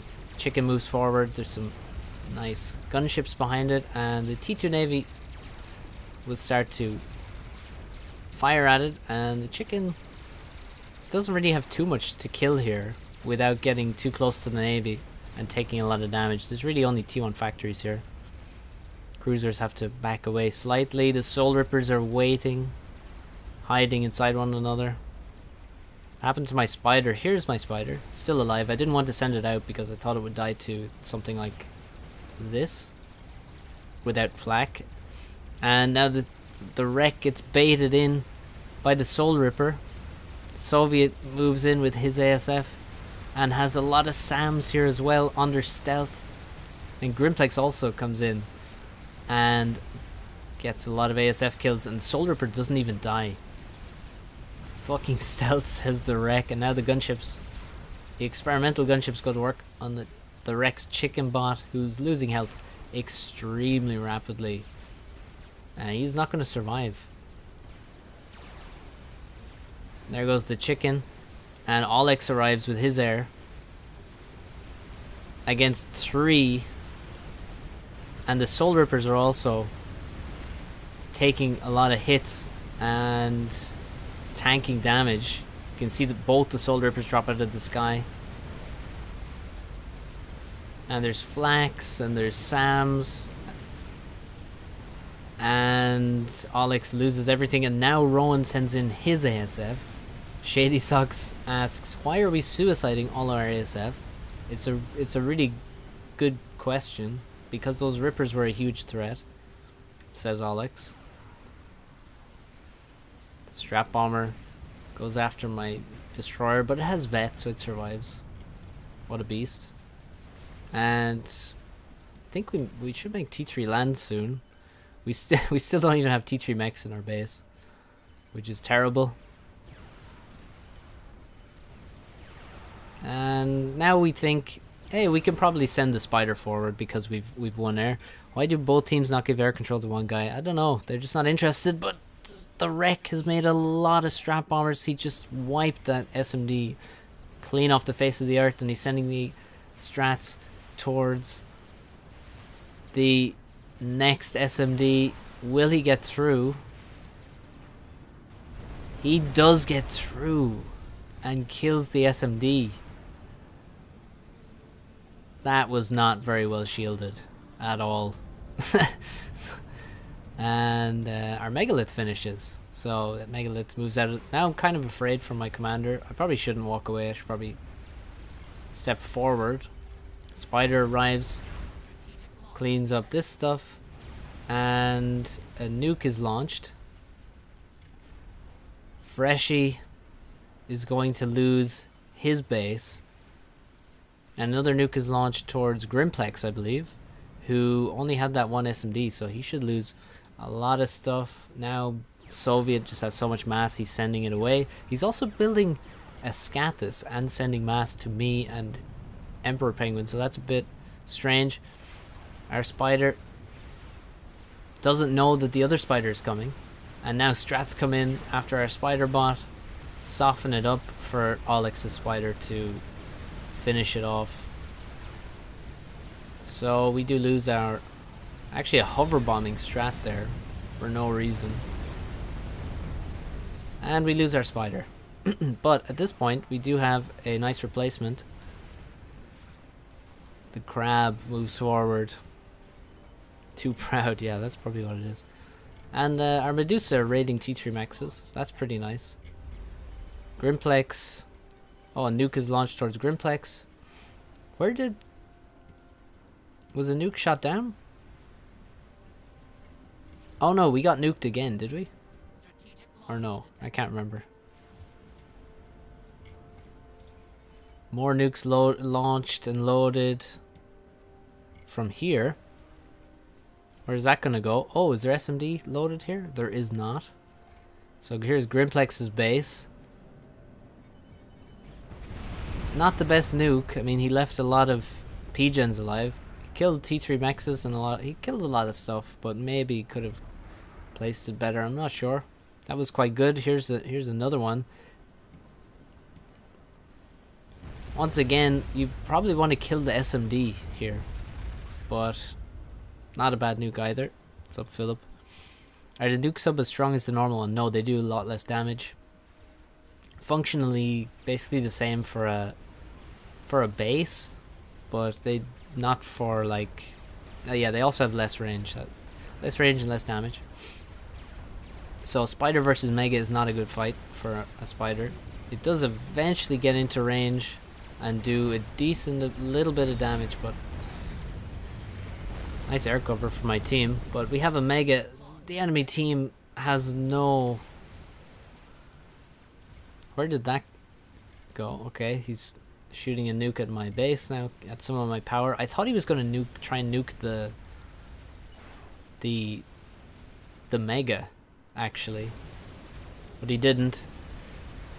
The Mega steps forward, sees a beautiful P-gen grid in front of it. There goes the nuke, dead already. He really had to just launch that nuke anywhere as fast as he could. Rowan has completed the Maver, and we're gonna go to work on just killing all of the Rex base.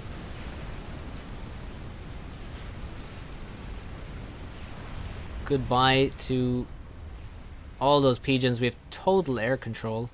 We also have plenty of flak with the Mega, and yeah, we lost some P-gens here in the mechs, but overall it's not a big deal. And the Scathis has not really been under construction. I mean, there's some unupgraded hives making it apparently, but the Maver is completed, and the Maver is going to begin firing probably on Soviet's base if I remember correctly. The Rex base is doomed. Our Mega stops shooting for some reason. That's really cool. So we get it back to killing P-gens. We suicide a load of artillery into T2PD for probably the next 15 minutes. And we have T3 land up. Bricks and flak move out into the great unknown and look for some damage. The Maver begins shooting at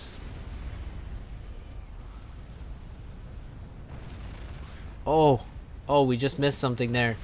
The wreck just controlled Cade while most of Grimplex's air units were over his commander. So he just controlled Cade and killed, I don't know how many hundreds of ASF there. The base of Soviet is dying, and somebody might have seen something in the corner there. The Mega carries on, finds another P-Gen grid, and this one goes down even faster than the first one. Alex loses basically all of his power, and he has stealth, sorry, has cloaking, T3 and laser. Shady also has cloaking and laser. And nuke is launched now from a nuke sub once again towards the back base, towards Soviet's base. I'm not sure where the Maver is firing now. It's not firing, is it? It's retargeting somewhere. Nuke kills this once again. Mega steps forward, and Alex doesn't have power to cloak, but we weren't quick enough to target him with the Mega. Now a spider appears in range of the Mega, and I just try and walk into the spider to try and do as much damage with the... Once the Mega dies, I'm hoping that it will do enough damage to kill the spider, but instead we just don't shoot at the spider because we walk past it. It's not great. We do like 8,000 damage with our death though.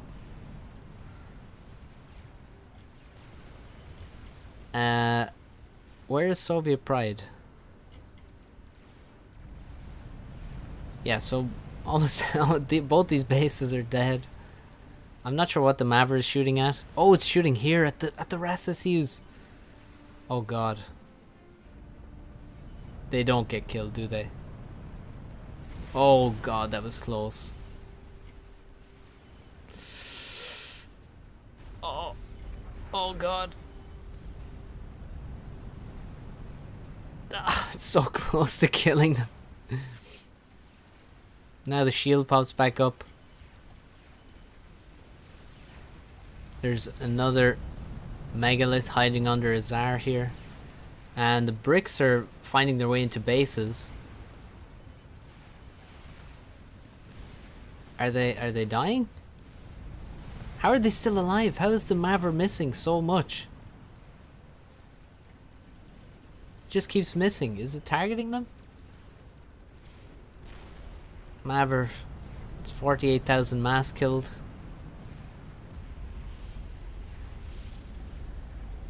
Oh, did it retarget? What's the Maver shooting? It's shooting T3NGs, building a Tsar now. That's a really weird target to choose. And we have some nuke subs, but you have no energy to actually load them, so they're not loading at the moment. Cloak Mazer Com moves forward. And Bricks just going to clean up Roland's base. Also going to kill whatever power Alex had left. Nuke is launched somewhere. I don't know where. And there's a Tsar trying to sneak around the edge of the map. But will it be needed? There's a small matter of a TML base in the corner. And the Maver is dead. Please use the Maver on the back base, says the wreck. What Maver? Grimplex with the pog jump. and the wreck says he's foeing everyone on his team. Here comes the Tsar. There's not enough ASF to kill it.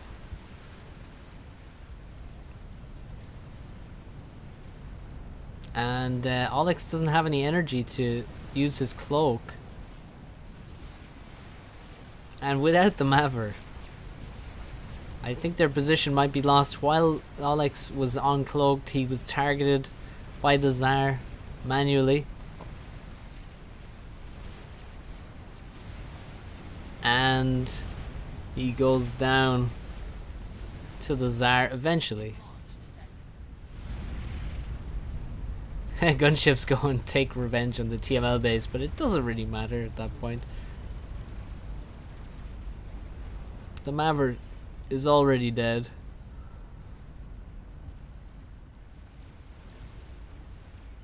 And the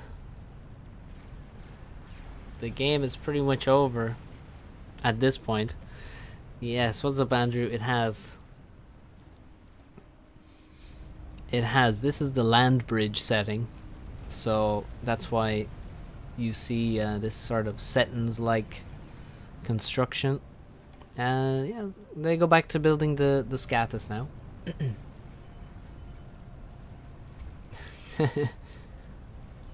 I enjoyed nothing, says Freshy. Me either, says the Wreck. And yeah, nothing much happening now because it's just Oblivioner left. I mean, Shady is alive, but he has just energy storage and a commander. Oblivioner, I don't think he's really doing anything at the moment. Shady control Ks.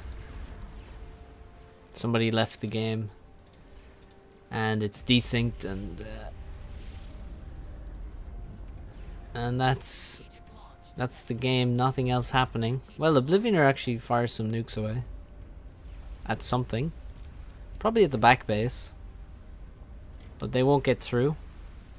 Oh no, he's firing towards.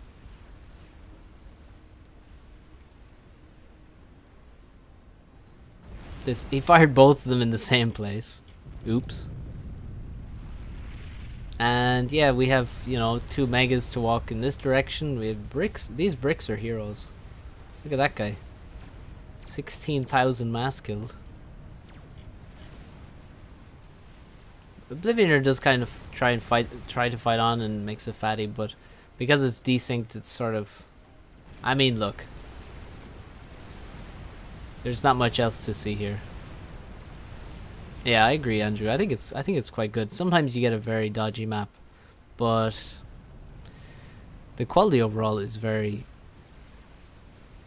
solid.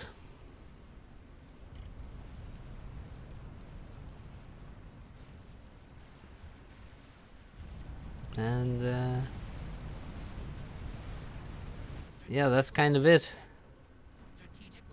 Wow, he has a lot of nuke subs. And a lot of them have a lot of damage. The most epic comeback. And oh yeah, he's just in the water now. He's got the bubble shield. He made the bubble shield to defend himself from, or to defend the Maver, I think. Freshy loses all of his mexes now. Finally, they're all nuked by Oblivioner. And mission accomplished there. And the Torps will kill the commander very soon. There's quite a few Torps coming. How many RAS-SUs does he have? Not a bad number. 42. 42. I'm so shocked that these didn't get killed in the end.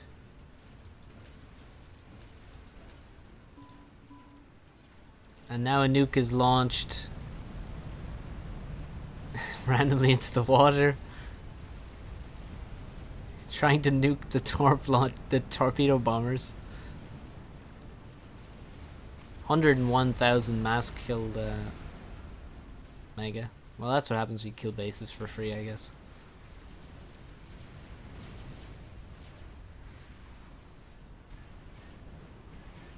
I hear the Torps launching.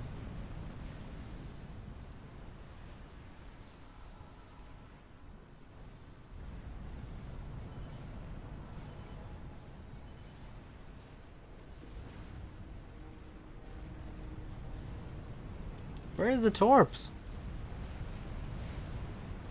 Where are the Torps? Oh, hey, look, it's Soviet. He's in the water now. Why is Sarah Battleship Nuke more expensive than Nuke Sub Nuke? Because sending Master Freshy as BM. No. I mean, just so he can rebuild, you know.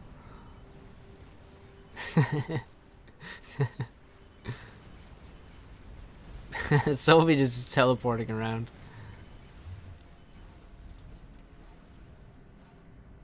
And GG. Game ends. I think Oblivioner is dead by that point in the real game. Sarah Battleship Nuke is more expensive because battleships are more useful. Battleships are useful whether or not you build a nuke out of them. So a nuke sub is really only useful if you actually load a nuke in it. That's the only way it justifies its cost. Whereas a battleship, if you just build it and it shoots other battleships, it's, you know, it's as good as another battleship. So that's why. So that was a nice game that we played there. Isn't the nuke sub weaker? Is it weaker than the battleship nuke? I don't know, actually. I think they're similar. They're certainly similar. I don't think the cost of the battleship nuke compared to the nuke sub is dependent on the strength of those nukes. Exactly. But also I don't know whether... Yeah, I'm not sure. I'd have to look up the stats exactly. Okay. What should we watch now?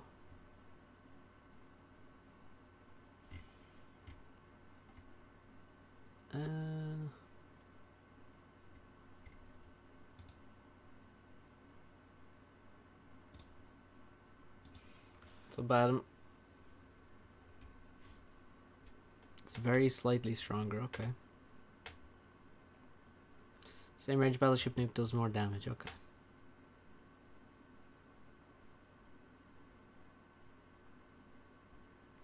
Well, the main use of a nuke sub is obviously the nuke, and then after that it's the TML. The TML is actually very powerful on the nuke sub. I mean,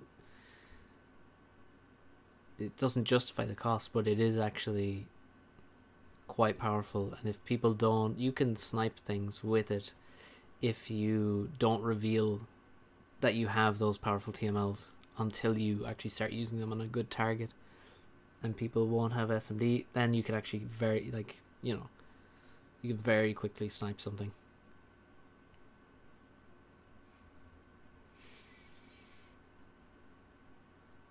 Boats? What is that? Okay, one sec. Let's find a game. Adam has sent us something.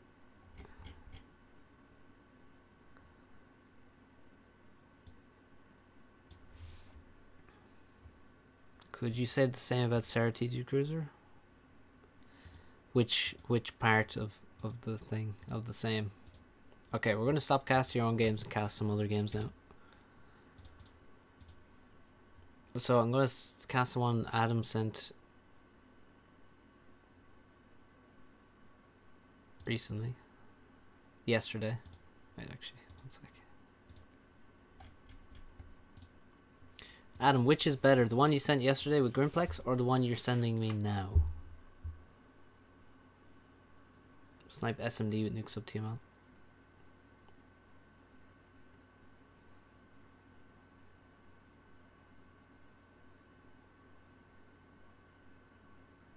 But you can't really hide having Seraphim cruisers. But you can hide having nuke subs. You know, it's very obvious when you have when naval cruisers are coming. Alright, one sec. Search for replay here. I'll go open this game sent yesterday. Sub Snack Mart.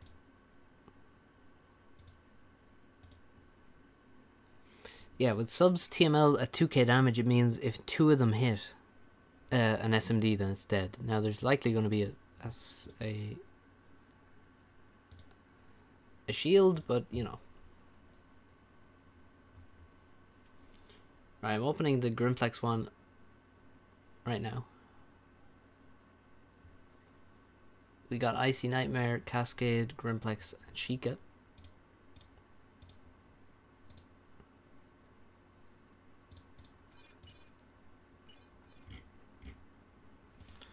So 10 by 10 asymmetric FFA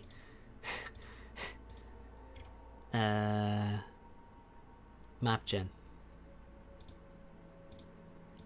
A ridiculous concept, but here it is. So Raudinger.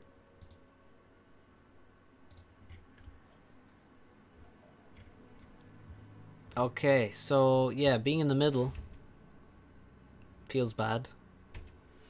Grimplex on top looks good for him. Only 4 mexes in the base for Cascade, 6 in the base for Grimplex, 6 very nearby for Icy, 5 for Sheikah, so that's a bit sad. And yeah, Icy also spawns right next to this ice, a few trees. But he is in the middle. So that's not great for him. So yeah, looks very nice for Grimplex.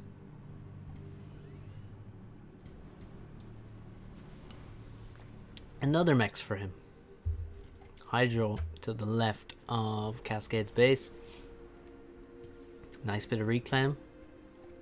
Sheikah is oh my god. Oh no, look at this. He's stuck in the corner. There's water on this map as well. Jesus Christ.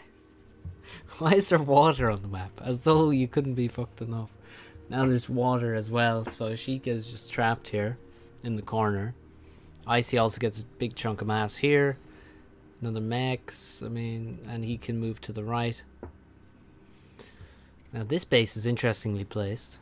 Grimplex could be a candidate. Oh, another base up here, so battles to be had between Cascade and Grimplex, but yeah. this whole idea is I think we're seeing a lot of the problems that are just inherent in the idea in these games. So yeah, there's also loads of the terrain is just water, so the map is tiny. So here comes I see the good position to take these mexes, but again, Cascade is in the middle, which means he's sort of close to all the expansions, but he's in between Grimplex and Icy and Sheikah as well. I mean, Sheikah is gonna try and make... People are making units on FFA. Don't know what the story is. Does MapGen have an ability to save a map? The name is the seed. So if you like a map, save the name. And then I think you host with the name. I think that's how it works. So save the name if you want to save a map. These matches are just bloodbaths. Yeah, let's see what's Cascade looking like. Well, we can't... This is one of the problems. We can't actually get a look at what he knows is around. We just get to see what everyone has scouted. So that's just one of the limitations, really. So we don't actually know what he knows about. And I didn't spot where... Well, he definitely knows about this anyway, because he's queued it up. But I don't know if he knows about the other expansions nearby. Grimplex might think about making a T2 Mex. He's making a PD in this expansion, and he's making PD in this expansion. You think asymmetry FFA actually makes making units good? You might be right. I mean, it makes certain people have just shit games based on random chance as well, though. But yes, I mean, I kind of see what you mean. But really, there's no chat going on here. I don't know if people are in chat with each other on voice, but I don't think they are. Maybe they are. I could be wrong. But there's definitely no in-game chat going on asking for alliances, and they don't... I mean, there's no alliance here. And there's no alliance here. So the only possibility is that there's one between Icy and Cascade. Icy has sent his commander into the corner of the map. That's a really weird thing to do. His base is now under pressure from Sheikah. Sheikah needs to keep dodging because there's loads of Lobos here.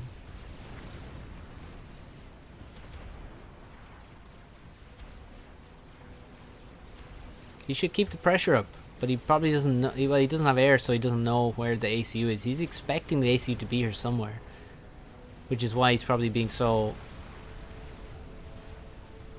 cautious.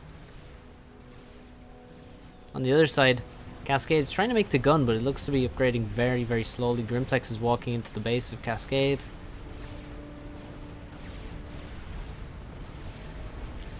It might be Swackle. But, like, it's so difficult if you're relatively close in rating to get a kill in the opening. Like, it's just very, very difficult to do that. You can't really expect yourself to win against somebody who's even 200 rating less than you, or even 300 or 400 rating less than you. There's no guarantee that you're going to be able to crush them in, you know, a few minutes. Just not happening, really. Sheikah gets his first vet, gets some overcharges in there, makes an air factory. And, yeah, I mean, Icy's just chilling with his ACU. The most powerful unit he has is doing nothing at all, but he does have 2 bases. Grimplex, meanwhile, has 3 bases. He hasn't fully scouted. Nobody scouted into this side. Hard to win a knife fight. Well, yeah, sure. And all of Cascade's pigeons have been bombed, so he can't really finish the gun. He has 40 power income.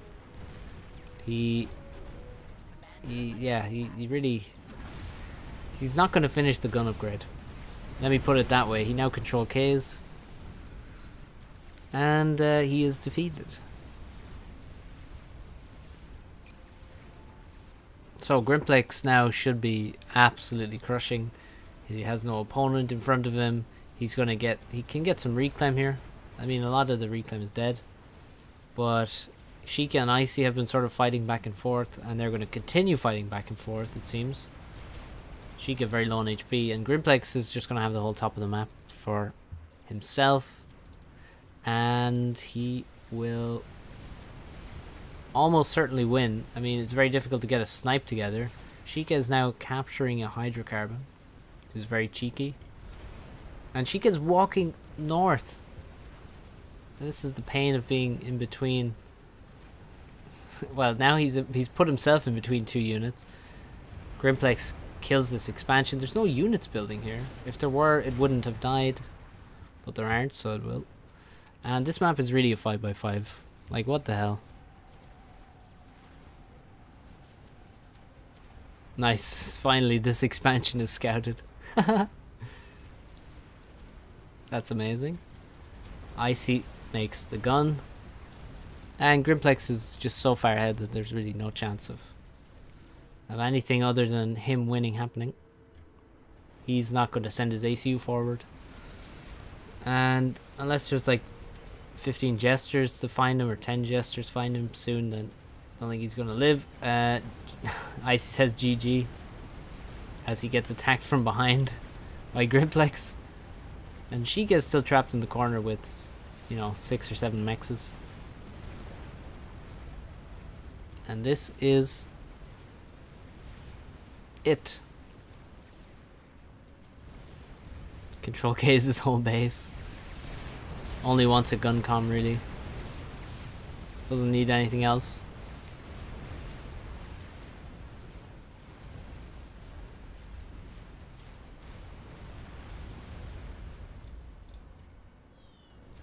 Oh, T1 bombers. Sorry, I got distracted by whatever the hell is going on in Aeolus right now. It looks interesting.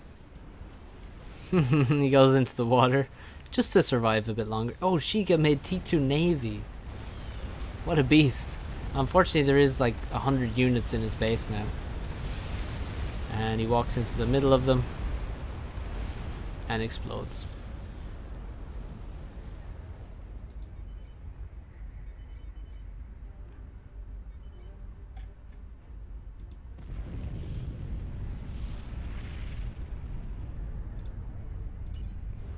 GG.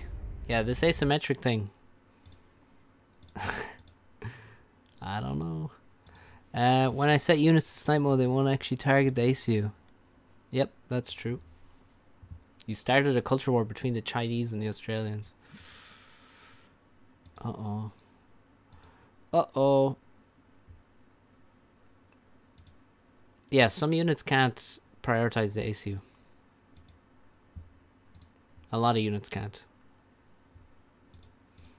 That's how it works. Alright, let's look for another game.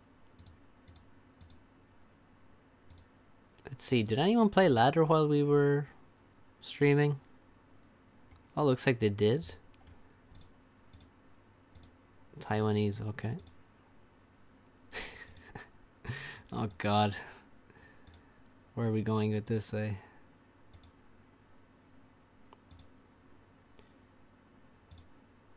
Right, this will probably be the last game we watch and then we'll call it.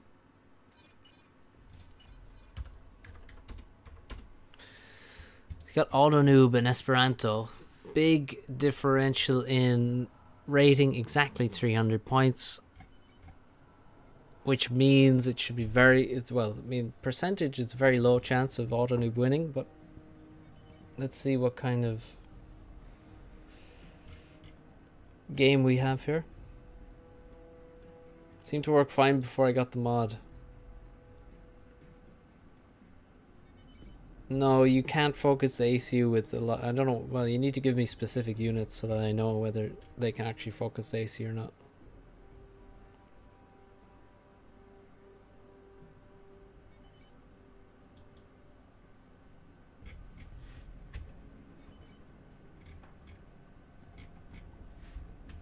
Bit of chat.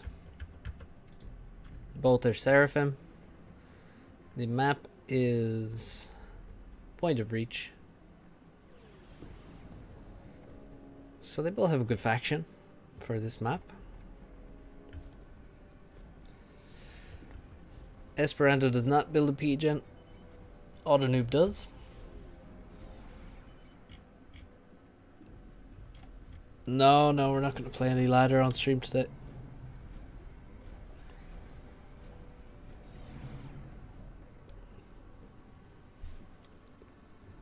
Tanks and Ilshis cannot focus the ACU since over a year ago. They can't.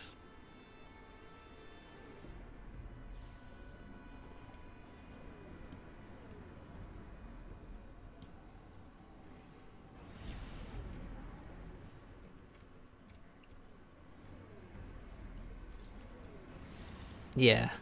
Yeah, he always keeps it very similar to his regular. Okay, he builds a tank for his transport, but he builds it way too early, obviously. I mean, that's clear. You basically wanted building as the transport starts, so it could have come out now. You'll see probably the next unit won't come out in time to be on the transport, so he built it like 1 unit too early, that's all. Yep. You're definitely wrong, Ryan. Sorry. Okay, might have built it 2 units too early, but still, whatever. Having a tank is nice. Only 4 NGs though.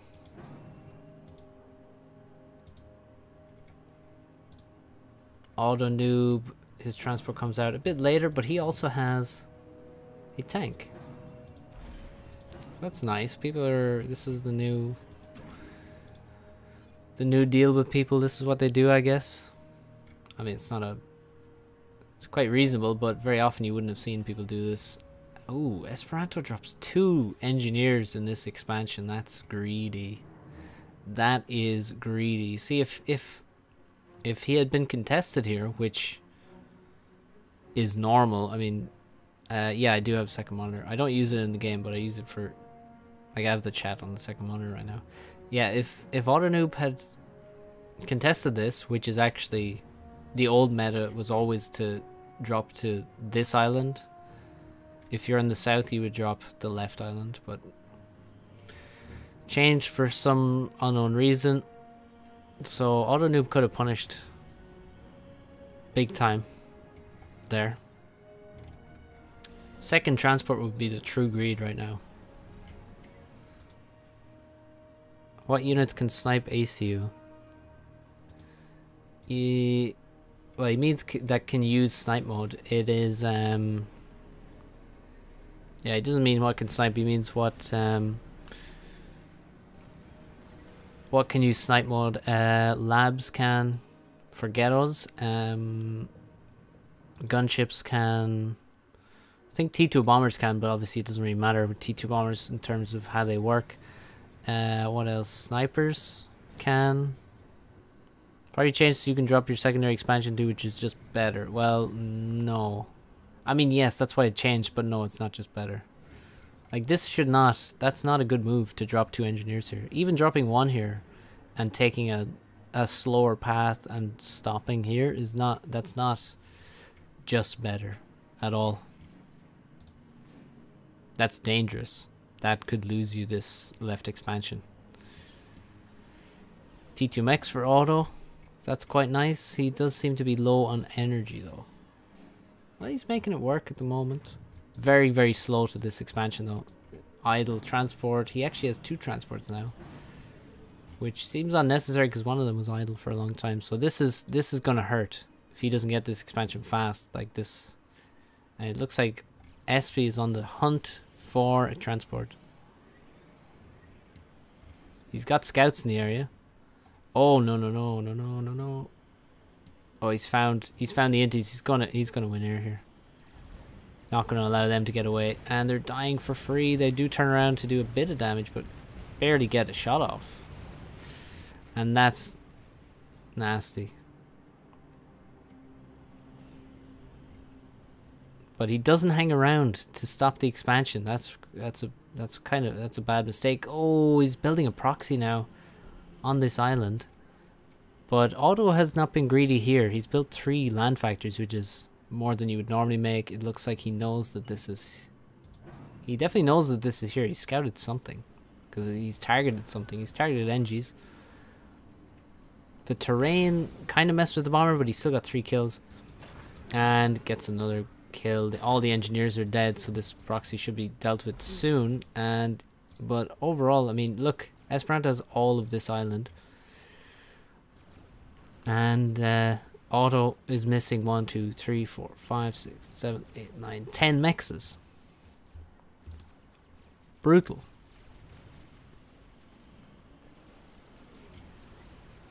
So definitely looks good for Esperanto. This completely failed, however. I mean, almost completely. He will get some damage from a few Zuis that get across. Otto needs to react and start shooting these, because now it's going to get out of range and be even more annoying. He doesn't react at all, and there's T2 air from Esperanto now. Gunship's on the move, and he's going to make some eco. Wants to catch up in terms of T2 mechs, does not allow Otto to have that advantage on him. Otto with some bad air micro, but he will still kill the gunship. These Zuis are quite annoying. The gunships didn't really do very, very well for Esperanto there, to be honest. T2 air up for Otto, and now he's going to make T2 BGen. SP obviously already has one. A lot of his engineers are idle though. He begins moving them once again. He's got naval production here. Naval production here. A little bit here. And a little bit over here. So a nice spread of navy. And he's going to build more in this position, which is quite nice. But it can make your naval production more vulnerable to raids. But overall, it's just a lot of damage being taken by Otto, and he's missing, you know, 4 mexes on this island, these islands, and you know, several over here. He's not getting the reclaim that from this proxy, which is really the main advantage he needs to take from this failed proxy, is get the reclaim. Now he's going to try and do a drop. What's up, Grimplex? You featured a few times. Oh my god. Drop onto the front. Maybe this is what gave Otto the idea of this, is taking all this damage from some Zuis and T1 tanks. He's even losing some air units now. Ah. A lot of damage from that T1 drop. a lot of damage. And now looks like going to be an air win from Esperanto. On top of that, he's 6k mass ahead. And he has units on the front to try and defend a drop. Drop onto this island. It's not the greatest place to drop because a frigate could just be coming out of the factory. At this point, they're all actually like halfway built. So he's kind of lucky, but a frigate could just come out and these will get cleaned up by frigates basically. And they're only T1 mexes, so it's not the best place compared to, you know, the damage that was done here. And there's still a tank alive. It's got 5 kills, 300 mass killed. Air is 1. And a torpedo bomber is going to be sent into the Inties. Bit of a waste.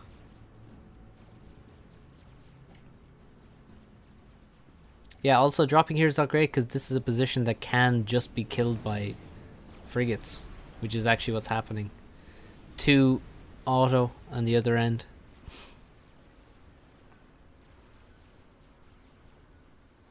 Bit of a drop to this island. That's some nice damage. It's quite good to kill these mexes, but it's happening so late in the game compared to the damage that was taken by auto, and also just he still hasn't been able to get these mexes or hold on to them. And yeah, this is just looks comfortable for Esperanto now. That's a lot of T1 bombers. Look how fast they build. I mean, I'm sped up, but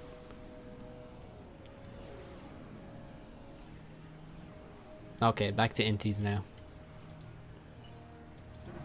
24 T1 bombers around. That poor Zui was never going to survive. The journey from being 1400 and bullied by chat to 1800 crusher. Well, you know, that air fight was not so great now that we saw. Gotta work on those. SB with Zui's in the base. And there's only T1 PDs. Oh, this shield gen almost went down to a Zui that went inside. Now it's dropped its shield, and the P gen is being reclaimed, so at least it won't explode, but it will die. Shield gen also may go down. Oh, the P gen was started again and it got shot immediately. Zui's do a lot of damage there. Air is 1 for... Where? Wait, where are all the bombers? Oh, here they are. Okay. They're still alive. And SP just spamming. Look at the spam of Inties. There's so many. You can follow it all the way back to the base. Oh, now they're way up too high in the sky because of the terrain. Navy looking very firmly in Esperanto's control. That's a nice drop, but if they don't move immediately, the Zuis will kill them in a couple of volleys.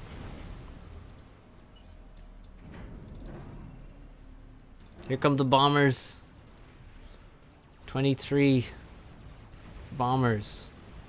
Hey, anyone know about 23 plus 1? Does anyone know about 23 plus 1?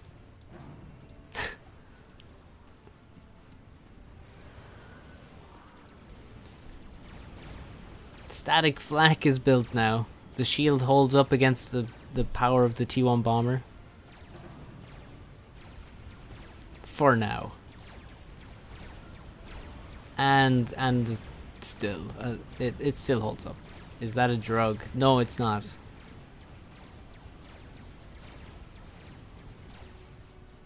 It's not. It's a thing in Brazil.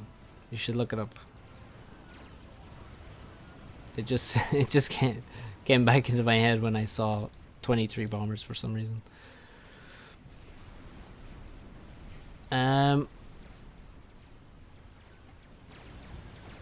Yeah, the static flak is fantastic. It's super good against Inties. Like, look at that. Inties just crashing out of the sky. But yeah, Esperanto, how many frigates? 35 frigates. He has frigates everywhere on the map. 3 frigates only for auto. Looks very bad. Now a T2 drop into this expansion with Zui's and 1 Tham. This expansion's not gonna last. Oh god. Yep. There they go. The mexes. The hydro. More of the mexes. Oh, Louise. I think you are Brazilian, aren't you? So I guess you would know, but yes.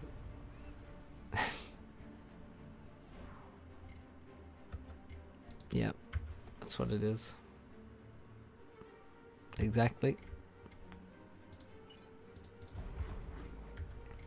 Very hard to find a footballer in Brazil with the number 24 on his jersey.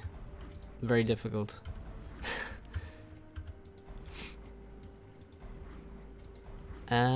Yeah, so yeah, very solid win from SP.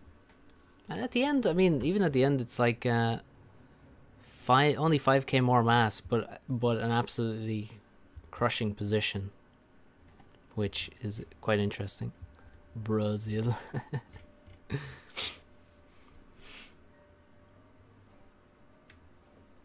Yeah, well, associated with that in Brazil, not here. So anyway, that's it. Yeah, Autonoob did play. He did play quite well. I agree.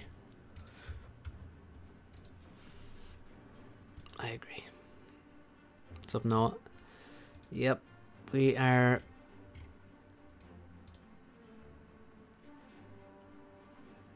We are done here.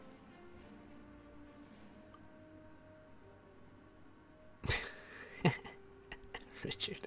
Got a 7-1 in Rocket League against a team in 2v2. They're so toxic. Oh.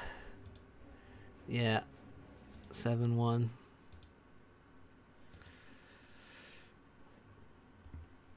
That was quite the sporting event. That 7-1. Never will forget that. Now we're done with the stream. I'll see you next time, guys. Thanks for tuning in. Hit like on your way out, and we'll see you next time. Have a good one.